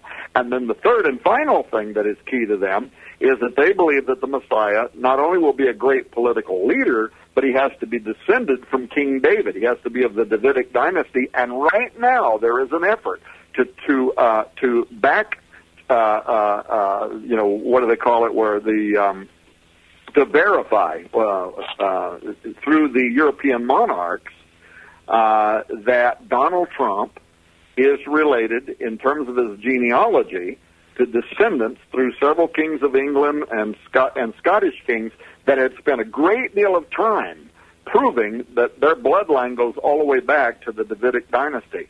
So I'm not telling you that Donald Trump is the Messiah. In fact, what I think these rabbis think, I think they think that Donald Trump is what the New Testament equivalent of John the Baptist. A lot of people thought John the Baptist was the Messiah. Even when he's in prison, they're sending letters. Who are you? Are you the Messiah? Are you whatever? He says, I'm the forerunner. He that cometh after me is greater than I am. That's the Messiah. And I think that a lot of these rabbis now believe this about Trump, and several of them, well-known rabbis in Israel, have already said, they're already on record now, saying that Donald Trump is the start of the Messianic era. So talking about a doorway opening, if Donald Trump is in fact some kind of a sign that we've entered into these final end times, then you would expect somebody is going to arise on the scene very soon that Christians would call Antichrist, and he will be the embodiment of Abaddon. So this is a big part of our book, Abaddon Ascending, is simply looking at everything that's happening in the world and everything that everybody who is supposed to be a theological expert or a rabbi in these issues, everything they're saying right now, they are all saying the time has arrived. Wow. What else can you say but wow? Okay, so let's say it is. So the Messianic era, let's say that it has arrived. Let's say that, yes, it's real. Do we have any idea what we can expect now? Other than the ones who aren't for it getting even more ridiculous than they are now. They don't even make any sense as it is. I suspect as time goes by, they'll make less sense still. But I digress. Well, it is a virtual smorgasbord, if you will. Yeah. I mean, Josh and I, we were day before yesterday. We were over at the Jim Baker program, and we sat there and filmed for literally 5 straight hours nonstop. It's going to be a whole week of broadcasting. And this question, the question came up over and over and over. It wasn't just the Zohar. The Mayan calendar, nobody's thinking about it now, right? Because the Mayan calendar is counting down to the end of their long count calendar, and everything was about 2012. And because so many of the people that were, especially the New Agers, that were saying it represents the end of the world, you can go to YouTube and you can type in my name, and you can find videos in 2009 where I was saying that is absolutely not what the Mayans said. I have studied this at the university level. I've studied the Chickamauguan star constellation prophecies of the Cherokee. They were all saying the same thing. They were saying that at the end of the long count calendar in 2012, it was going to give birth to a new final age. That's more interesting, right? Not the end of the world, the end of an era, the end of an epoch. It's going to give birth to a new final age, and they said it's going to be marked by several things. One, 2 great men. are going to appear on the face of the earth that are going to change the course of history. That's what the Maya said. That's what the Chilambalam, the jaguar shaman, that's what he says in the book of the Kumayel, the council book of the Yucatecan Maya, which was predicted 500 plus years ago, and not only until about 100 years ago translated into English. And he very specifically, in fact, it's pretty interesting because he tied it, the Chilambalam tied the final 13 what do they call it? It's 19.7 years. The final 13 steps in the Mayan calendar. He tied it to the colonial count 1776, and then said there would be 13 steps, followed by the revival of Bolanyateku from the underworld. This is the god in the underworld that is guarding the bones of the giants. And sometime after the year 2012, these bones are going to rise up from out of the underworld. Well, Book of Revelation, chapter 9, the doors of the earth are going to open and stuff's going to come up out of the earth. Isaiah 13, I open the gates, ye ruler. I give command, and I bring them. Giants are coming to fulfill my wrath. So all these ancient prophecies. But the Mayan actually put a date on it, and they're saying sometime after 2012. That's exactly what the ancient Jewish rabbis said in the Jewish calendar year 5773, 2012. The door is going to open, and by 5777, the world is going to start knowing who these two great leaders that the Maya predicted who they are. Protestant reformers said the same thing. The Great Seal of the United States, 1776, 13 steps. In the Gregorian calendar, it's a 20-year cycle. It ends in the year 2016. It doesn't matter what you look at. All of these ancient sages, the occultists, all of them, for literally millennia, have said when the year 2016 gets here, that's the countdown clock. Everything from that point and forward until time times and half a time out of the book of Daniel is done. We are literally, according to all of these ancient sages, we have now just entered into what dispensationalists would call the end time. Have we? Well, we're going to see. We're going to wait and see. But now it's a smorgasbord. Every interpreter on the planet is going to be out there literally trying to translate every step, everything that happens from this point and forward. Now, is it just a coincidence that at exactly the same period in time, the technology at CERN exists, and they're saying we're going to open this doorway? Is it a coincidence that they built it right over the top of Apaliacom? And there's some real mystery about that, too, by the way. I didn't know this until Josh brought it up. But the Large Hadron Collider, they spent God only knows how much money, literally hundreds of millions of dollars and years, all this time, burying that under the ground over the top of Apaliacom, over the top of the Abusos, according to the ancient ones. And it didn't have to be built underground at all. Why did they do that? They could have built it above the ground. Why did they do that? Yeah, there's no real scientific advantage, and of course, they have a couple of I look at them as excuses. They have a couple of like so-called reasons, but they don't make any sense because one of the reasons that they give is, well, real estate in that area is really expensive. Okay, well, don't build it in that area then. That's the obvious answer. So why is the answer then to spend more money to dig underground and do it that way? Like that makes absolutely no sense. But when asked, why is it underground? That's what they've gone on record to say. And then another thing that they've said is because the ground provides natural shielding from radiation, not from the LHC out, but from cosmic rays going into the LHC and affecting the experiment. But the fact is, no, it doesn't. No, it doesn't. They actually have neutrino detectors way deeper underground to try to detect neutrinos. So, that small amount of ground isn't going to provide that much protection, especially with what they already have shielding it anyway. I mean, they spent a lot of money on the shielding of this big machine. So the excuses that they give, it's probably good enough for somebody who's just asking out of curiosity, and they're not, they're not really invested in it one way or another. But for me, when I look into that,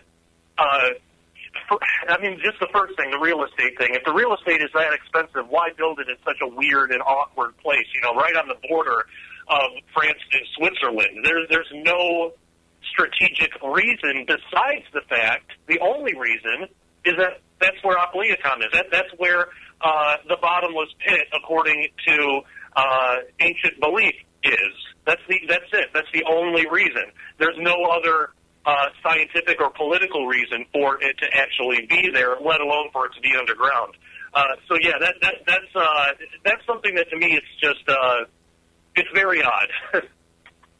Wow, this is like almost overwhelming, really. All of this is. So all right, let me ask you this: since we let's say, and for the benefit of the audience, let me just throw this out there. There is a high probability and certainly high confidence that the majority, the vast percentage of what you have said today is absolutely accurate. Let's say everything. Let's just, for the moment, just assume that everything that you have said is absolutely correct. So what exactly are we to prepare for? I mean, how are we, I keep hearing that, all of a sudden I'm hearing that song in my head, so be good for goodness sakes. Whoa, somebody's coming, that thing that Venkman did in Ghostbusters is like, okay, let's say that we really are coming to the end of the line of this particular epoch. How to prepare for what's next? How can we even guess what's next? I mean, here on the ground where we live, I mean, it's one thing to be, okay, I'm separated from worldly stuff, and I'm going to devote the next several hours, or the next several days for that matter, to doing nothing but thinking about the higher things that a human being can think of. I'm not going to play with the internet. I'm not going to take any phone calls. I'm just going to try to settle my mind and understand what part am I to play in the days to come. I mean, is that a fair question to ask you fellas? Because if it's not, just tell me. That's absolutely a fair question, and I would expect most people probably have that question on their minds. I mean, I've certainly thought about that myself.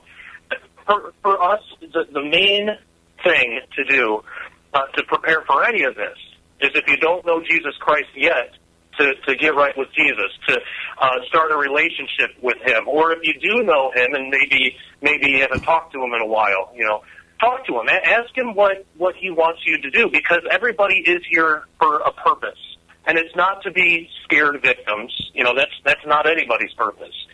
All throughout the Gospels, Jesus talks about being prepared, but also exposing the evils of the world and evangelizing it, making Christians of other people, introducing other people to Jesus.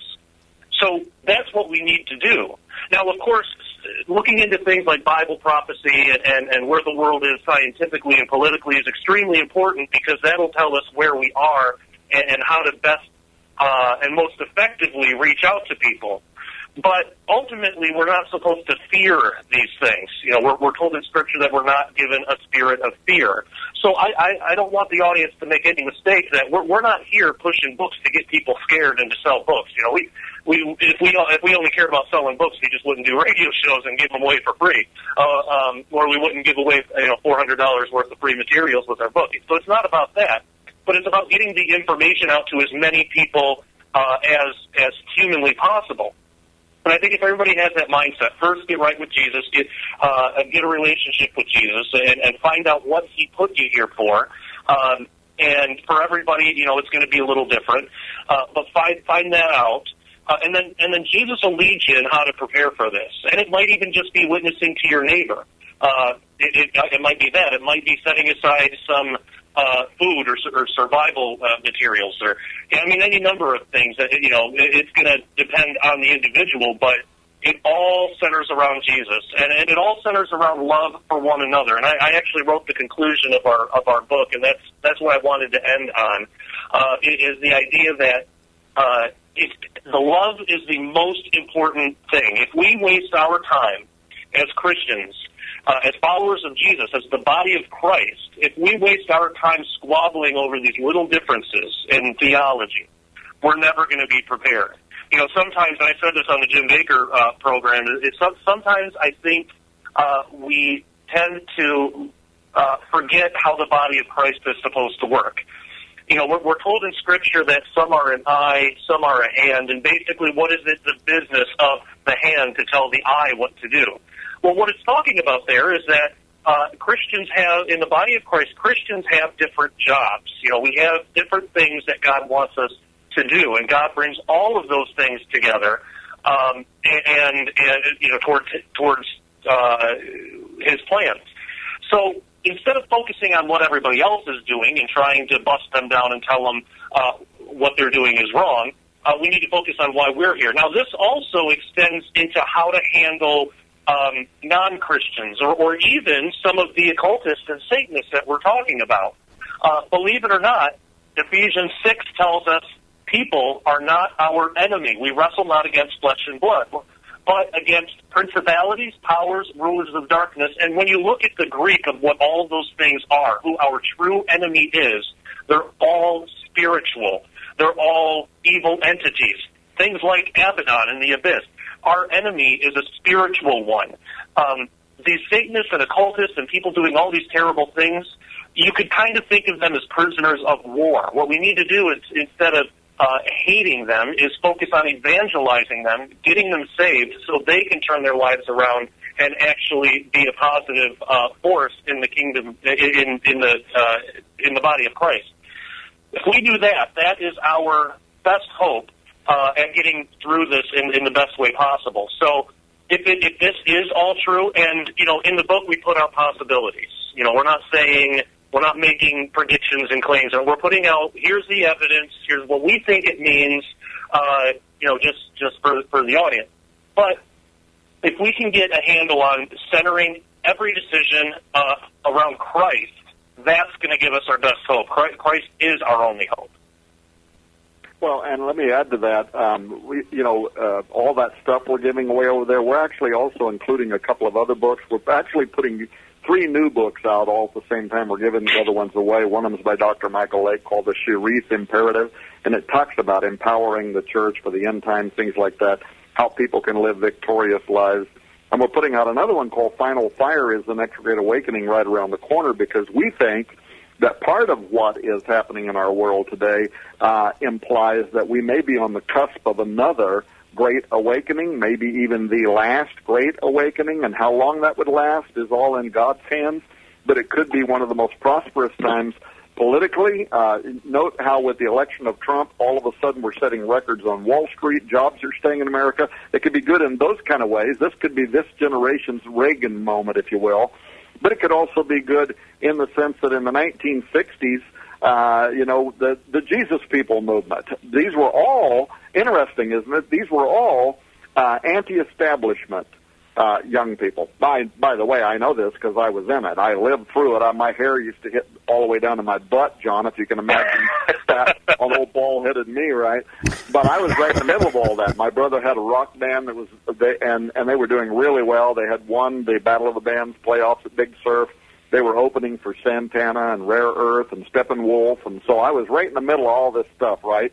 All the Woodstock stuff. But what was cool was these anti-establishment young people who were against the Vietnam War, Country Joe McDonnell at Woodstock, don't ask, what are we fighting for? Don't ask me, I don't give a damn. The next stop is Vietnam.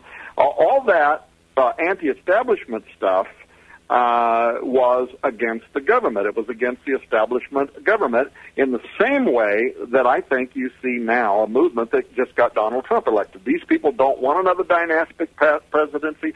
They don't have faith anymore in the Republicans in name only, the rhinos, or the Democratic Party.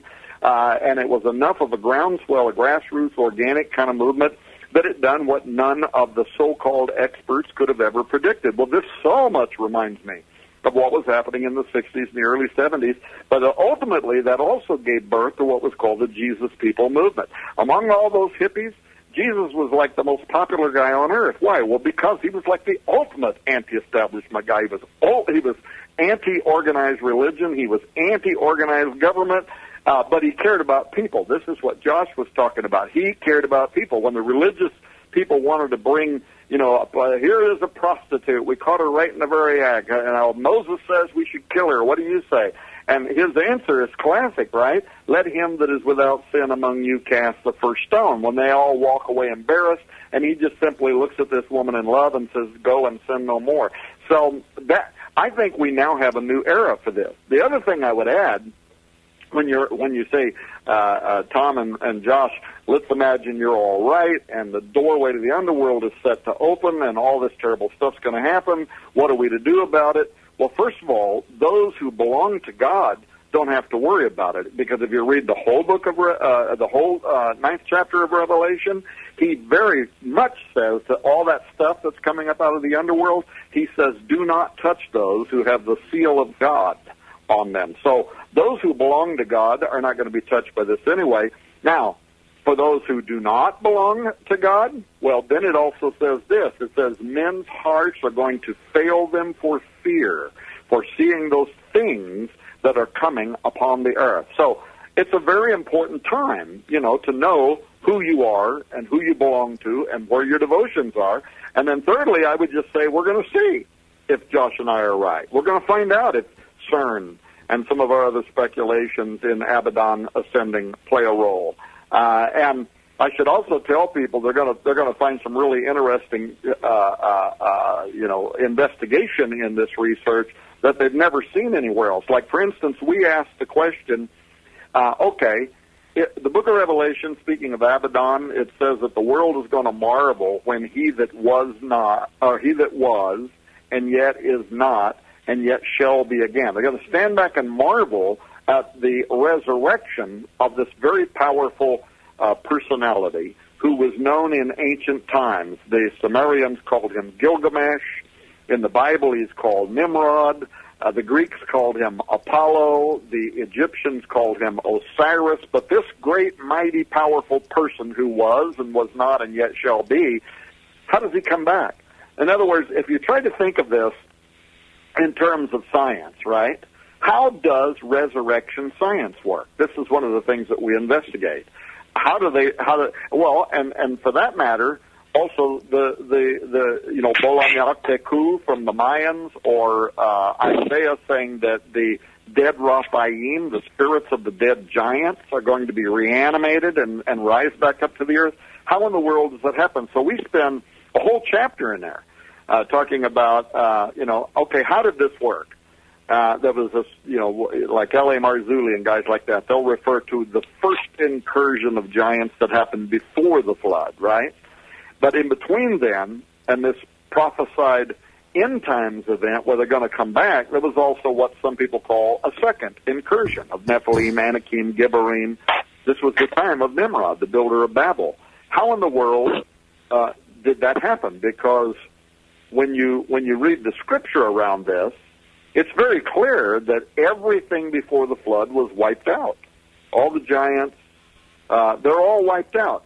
How in the world did they come back? So I think people are going to love that entire chapter. We spend a whole lot of time in there talking about all the theories. One being that, like Dr. Michael Heiser, he looks at that verse that says, when men began to multiply upon the face of the earth, and the sons of God, the B'nai Ha-Elohim, saw the daughters of men, came down, blah, blah, blah. He says that and Mike is ultimately qualified to analyze this. He says that verse from the Hebrew can equally just be translated whenever, not just when, but whenever, meaning that it could happen again, that more watchers could decide that they were going to involve themselves with women, and it simply just could have happened over again. And then there's another possibility about how this happens, and that is that there is a kind of occult science, not just physics, metaphysics, that was given by the watchers. Because again, Mount Hermon, when they came down, if you read the book of Enoch, it doesn't just say they came down mated with women. It talks about all this secret knowledge that they brought with them, the knowledge of heaven, the knowledge of creation, the knowledge of weapons making, the knowledge of allures, incantations and sorcery and all that kind of stuff. They brought all of that with them, and that was supposed to have been wiped out in the flood and lost forever. Except when you read the book of Jubilees, chapter 8, and it talks about how after the floodwaters abated, Noah's grandson Canaan was out walking along, and he found where all of the knowledge of the watchers had actually been engraved in the stone as part of a mountain. And after the waters went down, he recovered the secrets of the watchers, including this idea of the reanimation of the dead spirits of the giants in the underworld, known as Rapha or Raphaim. And so we go into that, and we investigate what parts of that might be reality. And then the third part that we look at are magic beds. Og, the King Og, his bed, Steve Quayle, our mutual friend, says it was 18 feet long. Other people, the way they measure a casetat, they say that it was, I think, 12 feet long. But in either case, this is a really big guy, right? Right. But what a lot of people don't know is that there was a bed identical to the one that belonged to King Og that was actually found at the Tower of Babel. And their information was recovered that talks about how that bed was used for occult lovemaking between the god Marduk and his divine wife Zarpanitu, whose name actually means creatress of seed. And there is reasons to believe that there was an occult kind of magic that was used for bringing up these entities from the underworld. So anyway, I don't mean to get off on all that, but even the Bible itself, Ezekiel, God talks about this magic as if it actually does work, as if you can actually expel the spirit of a living human and replace it with an underworld spirit that's been dead, so that it then becomes incarnate in that individual, reanimated. And that's actually God himself actually talks about that in the Bible. A lot of people don't know that. So that would have been an uber high level of occult knowledge. Well, that goes exactly to what is going to happen in January. In a few weeks from now, when President-elect Trump is inaugurated, while he is standing in the belly of ISIS in the U.S. Capitol Dome facing the obelisk, which is all Egyptian design, across town, just a little ways from the White House, at the House of the Temple, the 33rd degree Freemasons are going to conduct the ancient Egyptian ritual of the raising of Osiris. And they do that in hopes that that spirit will take its rightful place in every U.S. president until the day that the President of the United States assumes his role as the king over planet Earth. And the Masons believe that. Henry Wallace, the 33rd degree, the 33rd Vice President, 32nd degree Freemason, and then the 32nd President, Roosevelt. This is all in their own biographies. Wallace wrote about it extensively, that the prophecy on the Great Seal was a Masonic prophecy that looked forward to the day when Osiris would rise from the underworld, or what the Greeks would call Apollo, or what the Bible calls Abaddon or Apollyon, would rise up from out of the underworld to be incarnate in a future president of the United States to take his rightful place as the leader of the New World Order. The very people that put that seal, the Great Seal of the United States, on the U.S. $1 bill, both the president and the vice president, their books can be read in which they admit that themselves, that that's exactly why they did it. And so, and I've been to the House of the Temple. I've had a private tour there with two 33rd degree Freemasons. They admitted this to me. U.S. Congressman admitted it to me. U.S. Senator admitted it to me, that ritual does, in fact, occur. And nobody listening to your program is going to be able to refute what I'm saying, because that is, in fact, what they do. Wow. That's good stuff, Tom. Seriously. Josh? Yes, sir. You're going to have to fight for some airtime, pal. Well, I am learning from the best here. Yeah, I feel like I'm being schooled at the knee of the master. Seriously, it's pretty amazing. So what's coming up? I know it's going to be the Watchman Conference in March, right? But what's going on between now and then? That's a third of a year almost. Well, Tom and I do have some plans in the works. We're doing active research into some of the stuff that we talked about today. I probably shouldn't talk too much about it because it might be too early. Also, there's an upcoming project that led us to the Four Corners area of America to look at some ideas about the ancient Anasazi. And again, I probably shouldn't say too much, but just to whet the appetites of your audience, there's some pretty phenomenal things in the works that I think people are really going to be able to get a lot out of. Now that sounds really good. Look, I could sit here for a lot longer and talk with you. Is there Look, let me go back to something that we started talking about an hour and a half ago. This thing at CERN with the simulated human sacrifice. Now somebody wound up saying, "Oh, it's just a bunch of tourists there that decided to do something weird. It was just for kicks." And then there was that weird dedication of that tunnel in Switzerland with some sort of a creepy modern dance that looked really stupid, but obviously everybody who was involved was really into it, right? And then you do have this statue of Shiva out front. When you look at military patches, some of them have got a lot of skulls and flames and daggers and all kinds of stuff on them. Real fierce army stuff. Okay, I get it,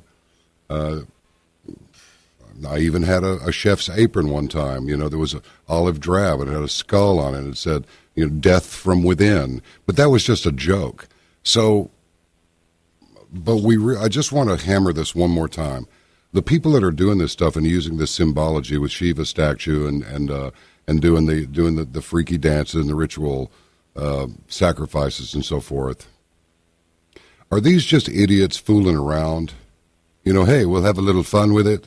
We'll creep out the rest of the world. Or is it your opinion? I think you've already stated it, but I guess I'm asking for you to state it again. Or do you think these people are really serious about this, that they really don't care about, he whose name should not be spoken? That would be the most holy high God, the God Almighty, or Jesus. They're not into either one of them. They reject it. They've decided to go the other way. They're convinced that they don't need that they can be as God. They're as crazy as Satan. They think they can kill God. They think they can replace his universe with their own universe and make themselves God. Is that where they're really at, or are these people play acting some of this just to kind of going along to get along? Because I've seen, I believe that they're serious about it. I believe that the ones that are actually involved in these rituals and setting these things up, and again, this isn't the majority of the employees at CERN or physicists around the world.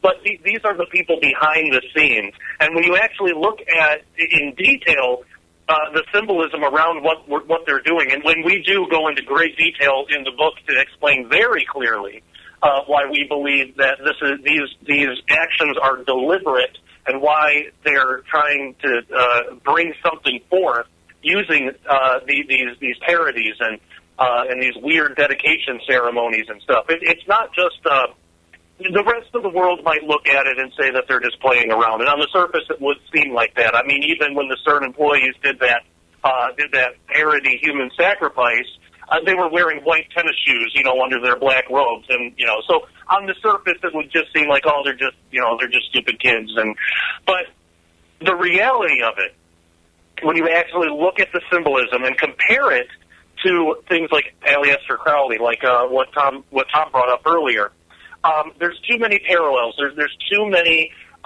what would be coincidences for this to actually be coincidence.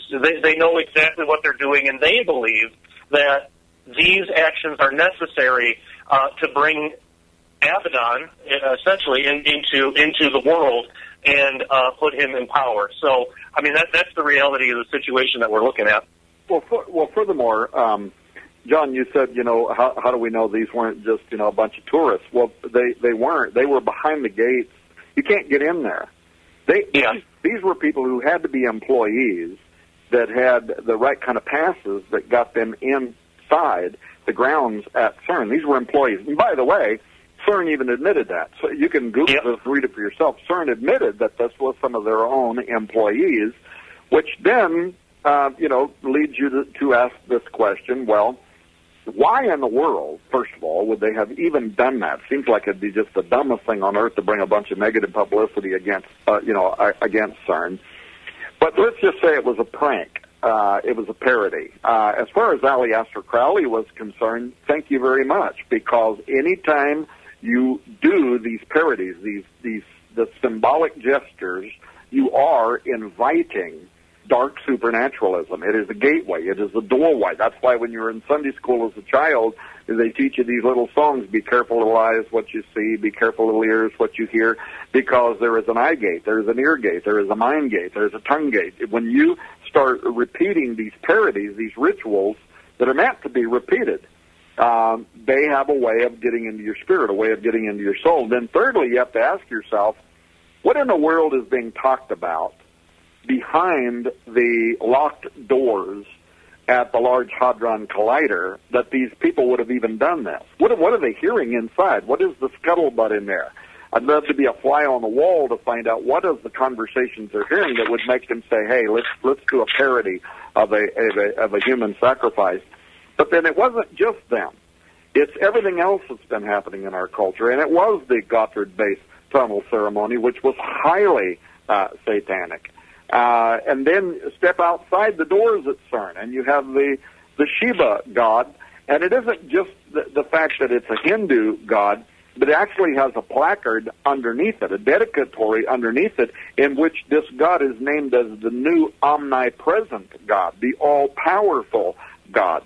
So it's a replacement of Jehovah. It's a replacement of Yahweh as the all-seeing, all-powerful, all-knowing God. So there is definitely a specific religious connotation that is connected there, not just science but metaphysics, not just physics but metaphysics. And then, of course, when you think about some of the mysterious stuff that the Bible says, so you go back to the Podesta emails, and they're referring to contiguous aliens, to aliens that live all around us, that are in another dimension. And how could they have been so convinced that in 2017 there's going to be an official disclosure moment? And by the way, the Vatican's also connected. Several of the emails, actually, in the Podesta emails, refers to the people who represent the Vatican meeting with them towards official disclosure. So this goes back to some of the other shows we've done. When I went up to Mount Graham and I met with the Jesuits up there and all of that conversation. But it's the Bible itself that says some intriguing things. First of all, that the Antichrist will appear with lying signs and wonders. 2 Thessalonians 2:9. So what is it? Lying signs and wonders? I mean, I don't know. Is that UFOs? Is that aliens? I don't know what that is. But it also says his coming is going to be marked by fearful sights and great signs from heaven. That's in Luke 21. And when Malachi Martin was asked by Art Bell, back in 1997 on Coast to Coast AM, what is the Vatican on the top of that mountain in Mount Graham? What are they doing up there? And he said, it's because at the highest levels of Vatican jurisprudence and governance, they know what is approaching the earth and that it is going to be of the utmost importance in coming years. So, and then, of course, the Antichrist and the false prophet will be aligned with the powers of the air. They're going to even be able to call down fire from heaven. One of the most intriguing places in Scripture that I think might be hinting at some of this is in Daniel, where he says that the Antichrist is actually going to champion the worship of a strange alien god. He actually says that in Daniel 11. In his estate, he will honor the god of forces. This is physics. The God who has the power over forces. We even call the four forces of physics, the strong force, weak forces, blah, blah, blah. He says he's going to honor the God of forces, a God whom his fathers did not know is going to be honored. He's going to be in the strongholds with this strange God, and they're literally going to divide the world for gain. I can't quote the scripture now that I have to, but it's a very interesting, unusual piece of scripture to be referring to the God of forces or the God of fortresses.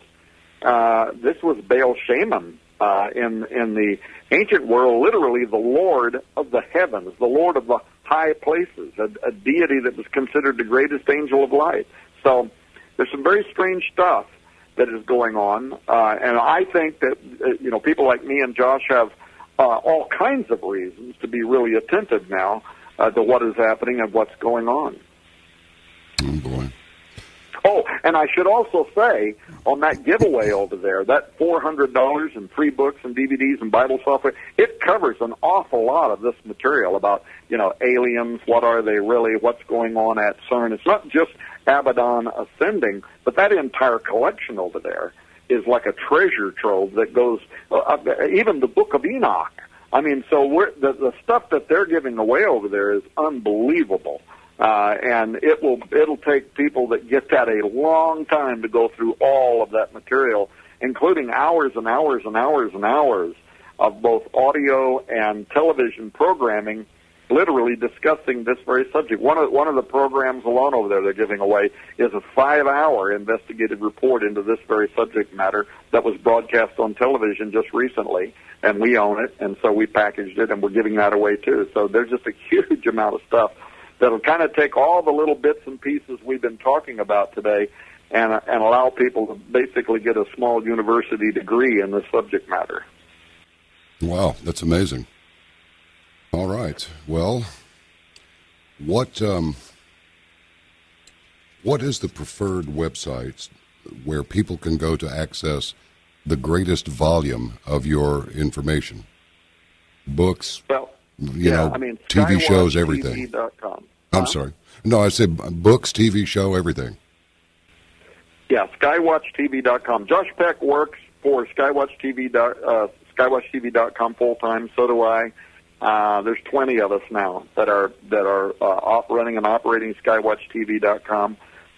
We are also on television. That's why I said I want to. And by the way, our audience is getting huge. Just our Roku programming alone is over 1.5 to 2 million program plays per month right now. That's so excellent. I want to get you on our broadcast television program so that people can, so that any of our audience that doesn't already know you, I can't imagine that'd be very many, but it could be.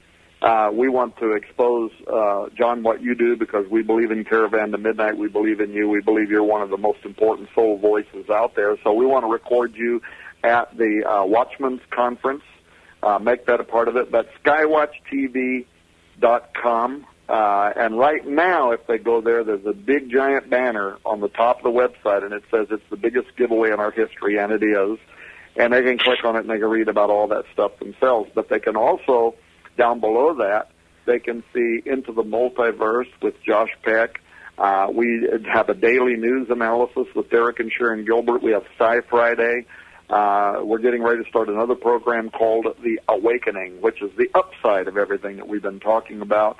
Joe Artis and other people will be part of that. So there's all kinds of content that is produced on a daily basis and also a weekly basis. And then, of course, they can click on channels up there and see all the broadcast television networks that we're on now around the nation as well, if they want to, to watch us that way. All right, fantastic. And I just want to add, too, if people find us on YouTube, go ahead and subscribe.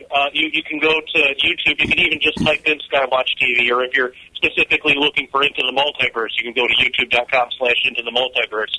We also have Sci Friday and Skywatch Women One-on-One. And all these programs, if you subscribe, it's totally free to do so. You just click the little subscribe button in the video, and then you have access to all past future episodes of those shows. So I would highly encourage people to subscribe to those channels on YouTube. And I've gone to the sharpeningreport.com here. And yep, that one is my personal website. Everything that's just Josh Peck is at sharpeningreport.com. Well, you've got this thing here that says all this for only $39.95, and there's 1, 2, 3, 4, 5, 6, 7, 8, 9, 10, 11. Yeah, that's the link to this big giveaway deal that Skywatch TV is putting out with our book Abaddon Ascending. Yeah, it goes straight to Skywatch TV store if you click on it, folks, and it's like, I mean, who would not do this? There's enough material to keep you busy there for a solid year, easily. Yeah. Right. Well, and it'll be really obvious to anybody that looks at it that, we're not making money on this. We're using other resources actually to underwrite. But we believe in what we're doing, and we believe that it's really important. But you should know that you are only one of two programs, and we're doing programs back-to-back every day right now, but you're only one of two that we've even told that if they go there and click on that, it's actually linked into the store right now. Everybody else, there's just a countdown clock up there that says that it's coming next week. But if they really want to do this. It's first come, first serve, while supplies last, blah, blah, blah. So if they're interested in what we were talking about and a bunch of other stuff, at least just go there and scan down through that page and look at all of the crazy amount of stuff that's being given away for free. And then if they want to get added on Ascending, they can do that and then get all that other stuff while supplies last. So, we don't care if they sell it. We don't care if they keep it. We don't care if they give it to people as Christmas presents. We've had people that ask, well, can I go there and buy 1,000 sets and resell it in my store? And we've said, we don't care. While it's there, while it lasts, there it is. When it's gone, it's gone. I think you should probably do this, folks. You should at least go and take a look. This is really extraordinary. There's so much here you can't believe it. I'm not even going to go through it right now. I'm just going to tell you, go there. Go to Skywatch TV. Go to the Sharpening Report. It's just Sharpening. No, it's the Sharpening Report. No, wrong. It's just Sharpening Report. No, the. Yeah, no, the. Yeah, it's sharpeningreport.com. Yeah. Yeah, you should do it. I'm telling you, you're messing up if you don't. Gentlemen, what a pleasure it was to speak with you again.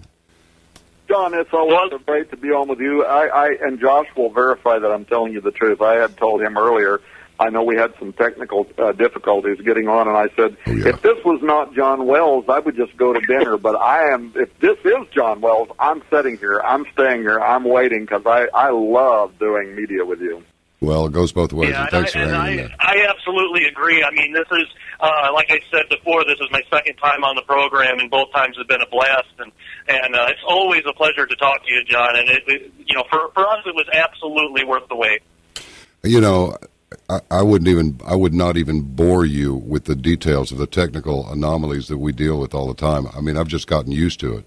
Before, it would make me sort of, annoyed, irritated. Okay, a little bit crazy, but we just soldier through it now. Today it was a melted modem, and we had to have techs out here to look at the internet and just find out why. We got all our lights flashing, but nothing's happening. What's the problem? So anyway, thanks for hanging in there with us, and I look forward to seeing you in March. Between now and then, happy Christmas to you both, and a very happy New Year. You too, John. You too. All right, take care. All right, God bless you. God bless you. Oh, wow. Was that something or was that something? Okay, well, it's up to everybody who listens to this program to do their own research and determine what they want to take to heart and what they don't. But these are two very dedicated men, two of many who are out there doing the work. And you just heard what Tom said. He doesn't care if you buy this stuff and sell it. He doesn't care. And clearly, the amount of stuff that's put out here, I don't understand how they could possibly do anything except go into the red on this. But again, they don't care. The important thing to people like Josh and Tom is get the word out. It's much more valuable than anything money's going to buy for you, that's for sure. Yeah, I know money's part of it, but it certainly isn't everything. Okay?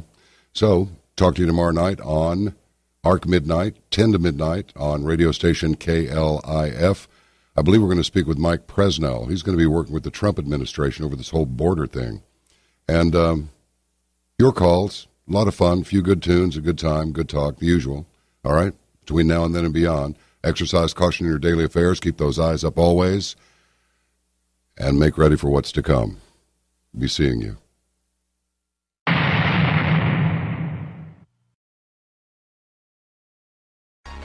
And we have a very interesting program for you. We're going to speak with Tom Horn, and we're going to speak with the one and only Josh Peck. I'll tell you, these people are really, really busy. I want to tell you a little bit about them, but first I want to tell you after that almost hour-long televised thank you speech from Donald Trump last night, you look around the news today, and there's just not that much, hair-raising stuff. Other than the Navy is admitting its new fleet has a near zero chance of completing a 30-day mission.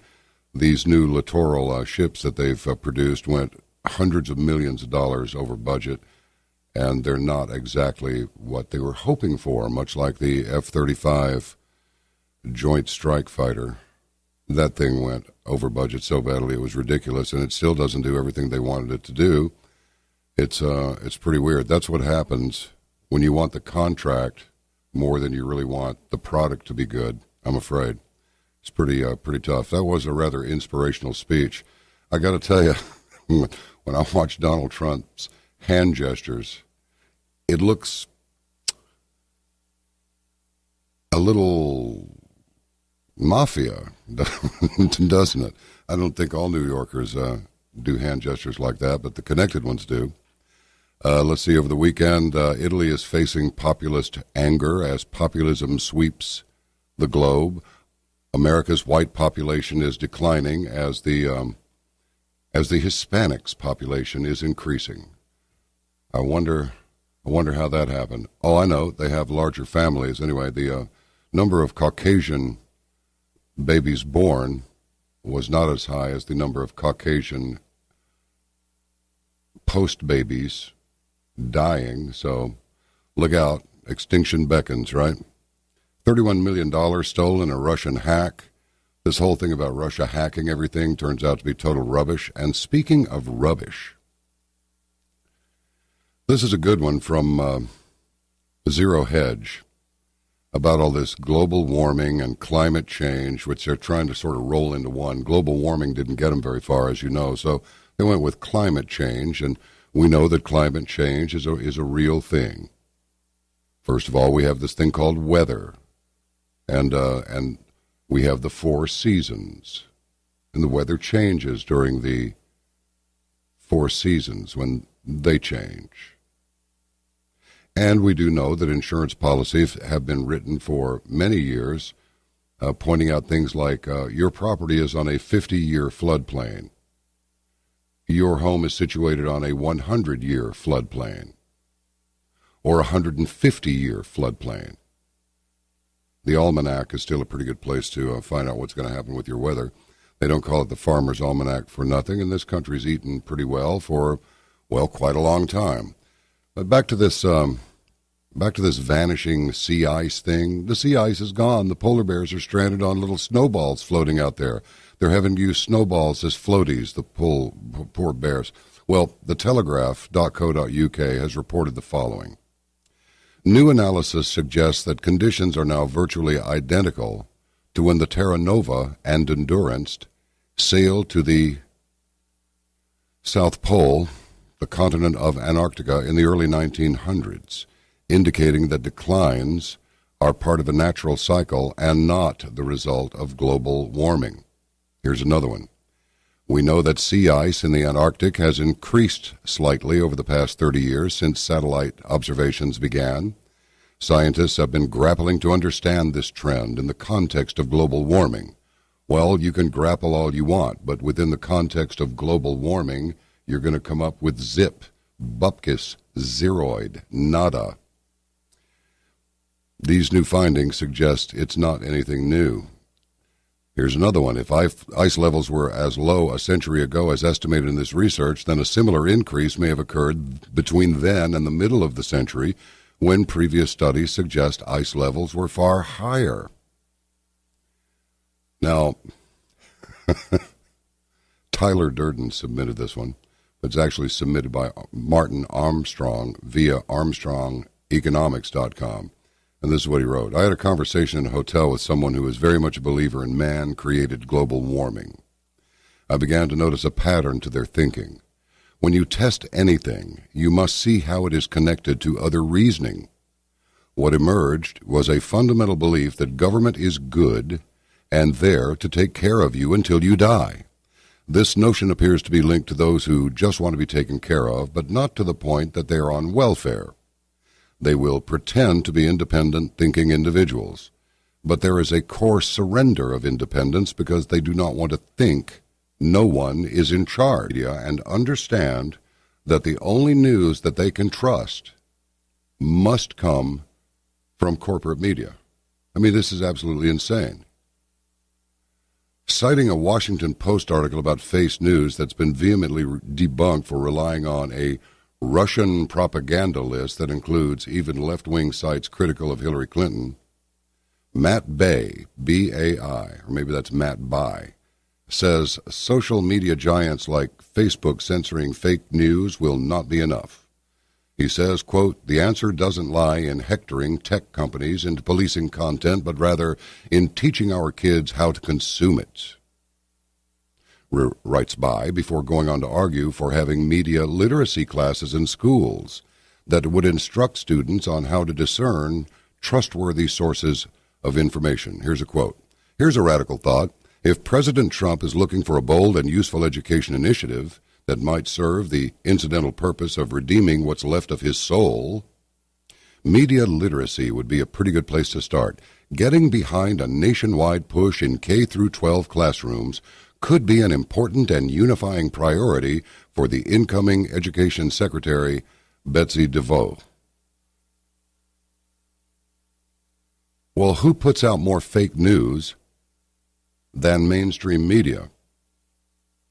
Did you see that nonsense going on last night on Fox News between a lefty and a righty and Megyn Kelly in the middle?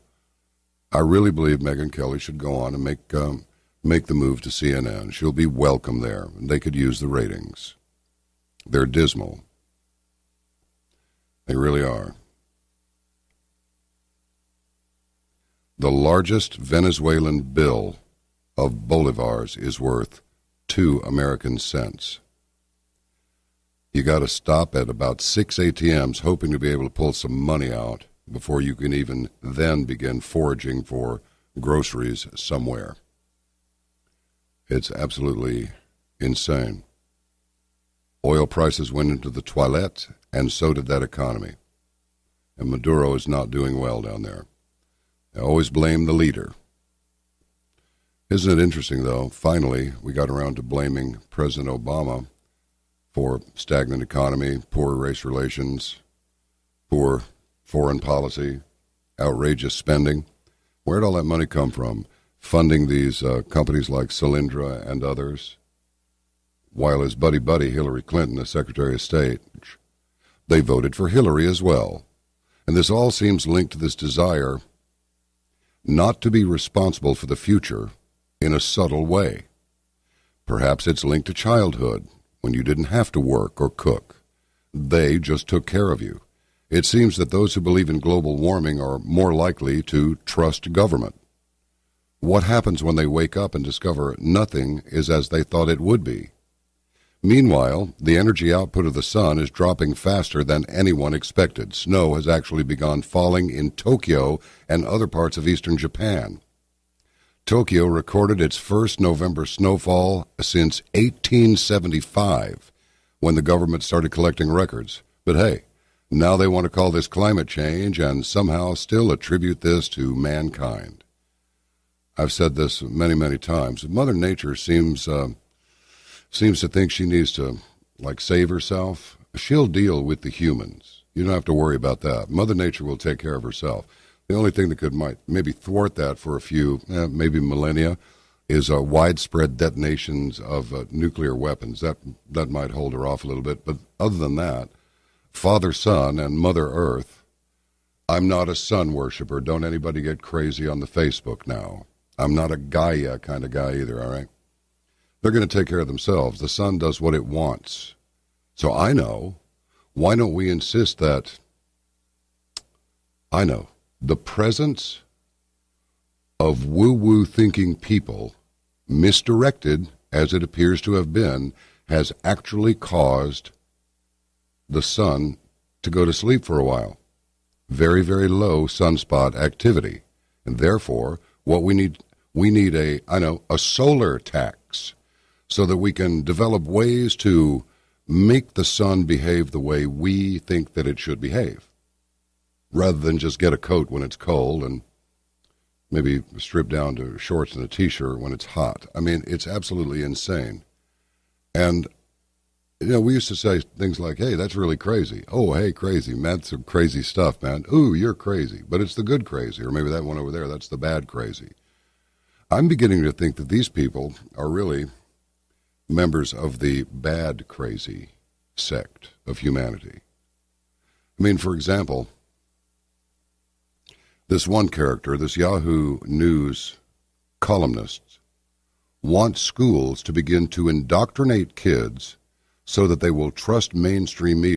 Puts together this foundation that hauls in countless hundreds of millions of dollars. And by the way, there is the possibility she may be prosecuted still. I guess we'll have to just wait and see. All right, let me tell you a little bit about Tom Horn and Josh Peck. Tom Horn is a longtime television and radio personality. His site is skywatchtv.com. He serves as the chief executive officer of Skywatch.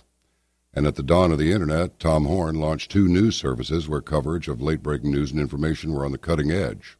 Stories covering religion, prophecy, discovery, and the supernatural through in-depth investigative reports. This led his network of writers being referenced and interviewed by the biggest names in broadcast, including the L.A. Times Syndicate, ABC, CBS, NBC, CNN, Fox, Time, the New York Times, the L.A. Times, the Chicago Tribune, Miami Herald, BBC, MSNBC, Michael Savage, Caravan to Midnight with John B. Wells. Thanks, Tom. Sci-Fi Channel, History Channel, Hannity and Combs, Sid Roth's It's Supernatural, The Jim Baker Show, Celebration, Daystar TV, Faith TV, The Harvest Show, The 700 Club, Coast to Coast AM, WorldNet Daily, Newsmax, White House Correspondents, and dozens of other news magazines and press agencies around the globe. Skywatch TV is the consummation and new mothership of Tom's several subsidiaries, including Defender Films and Defender Publishing. His latest book, Abaddon Ascending.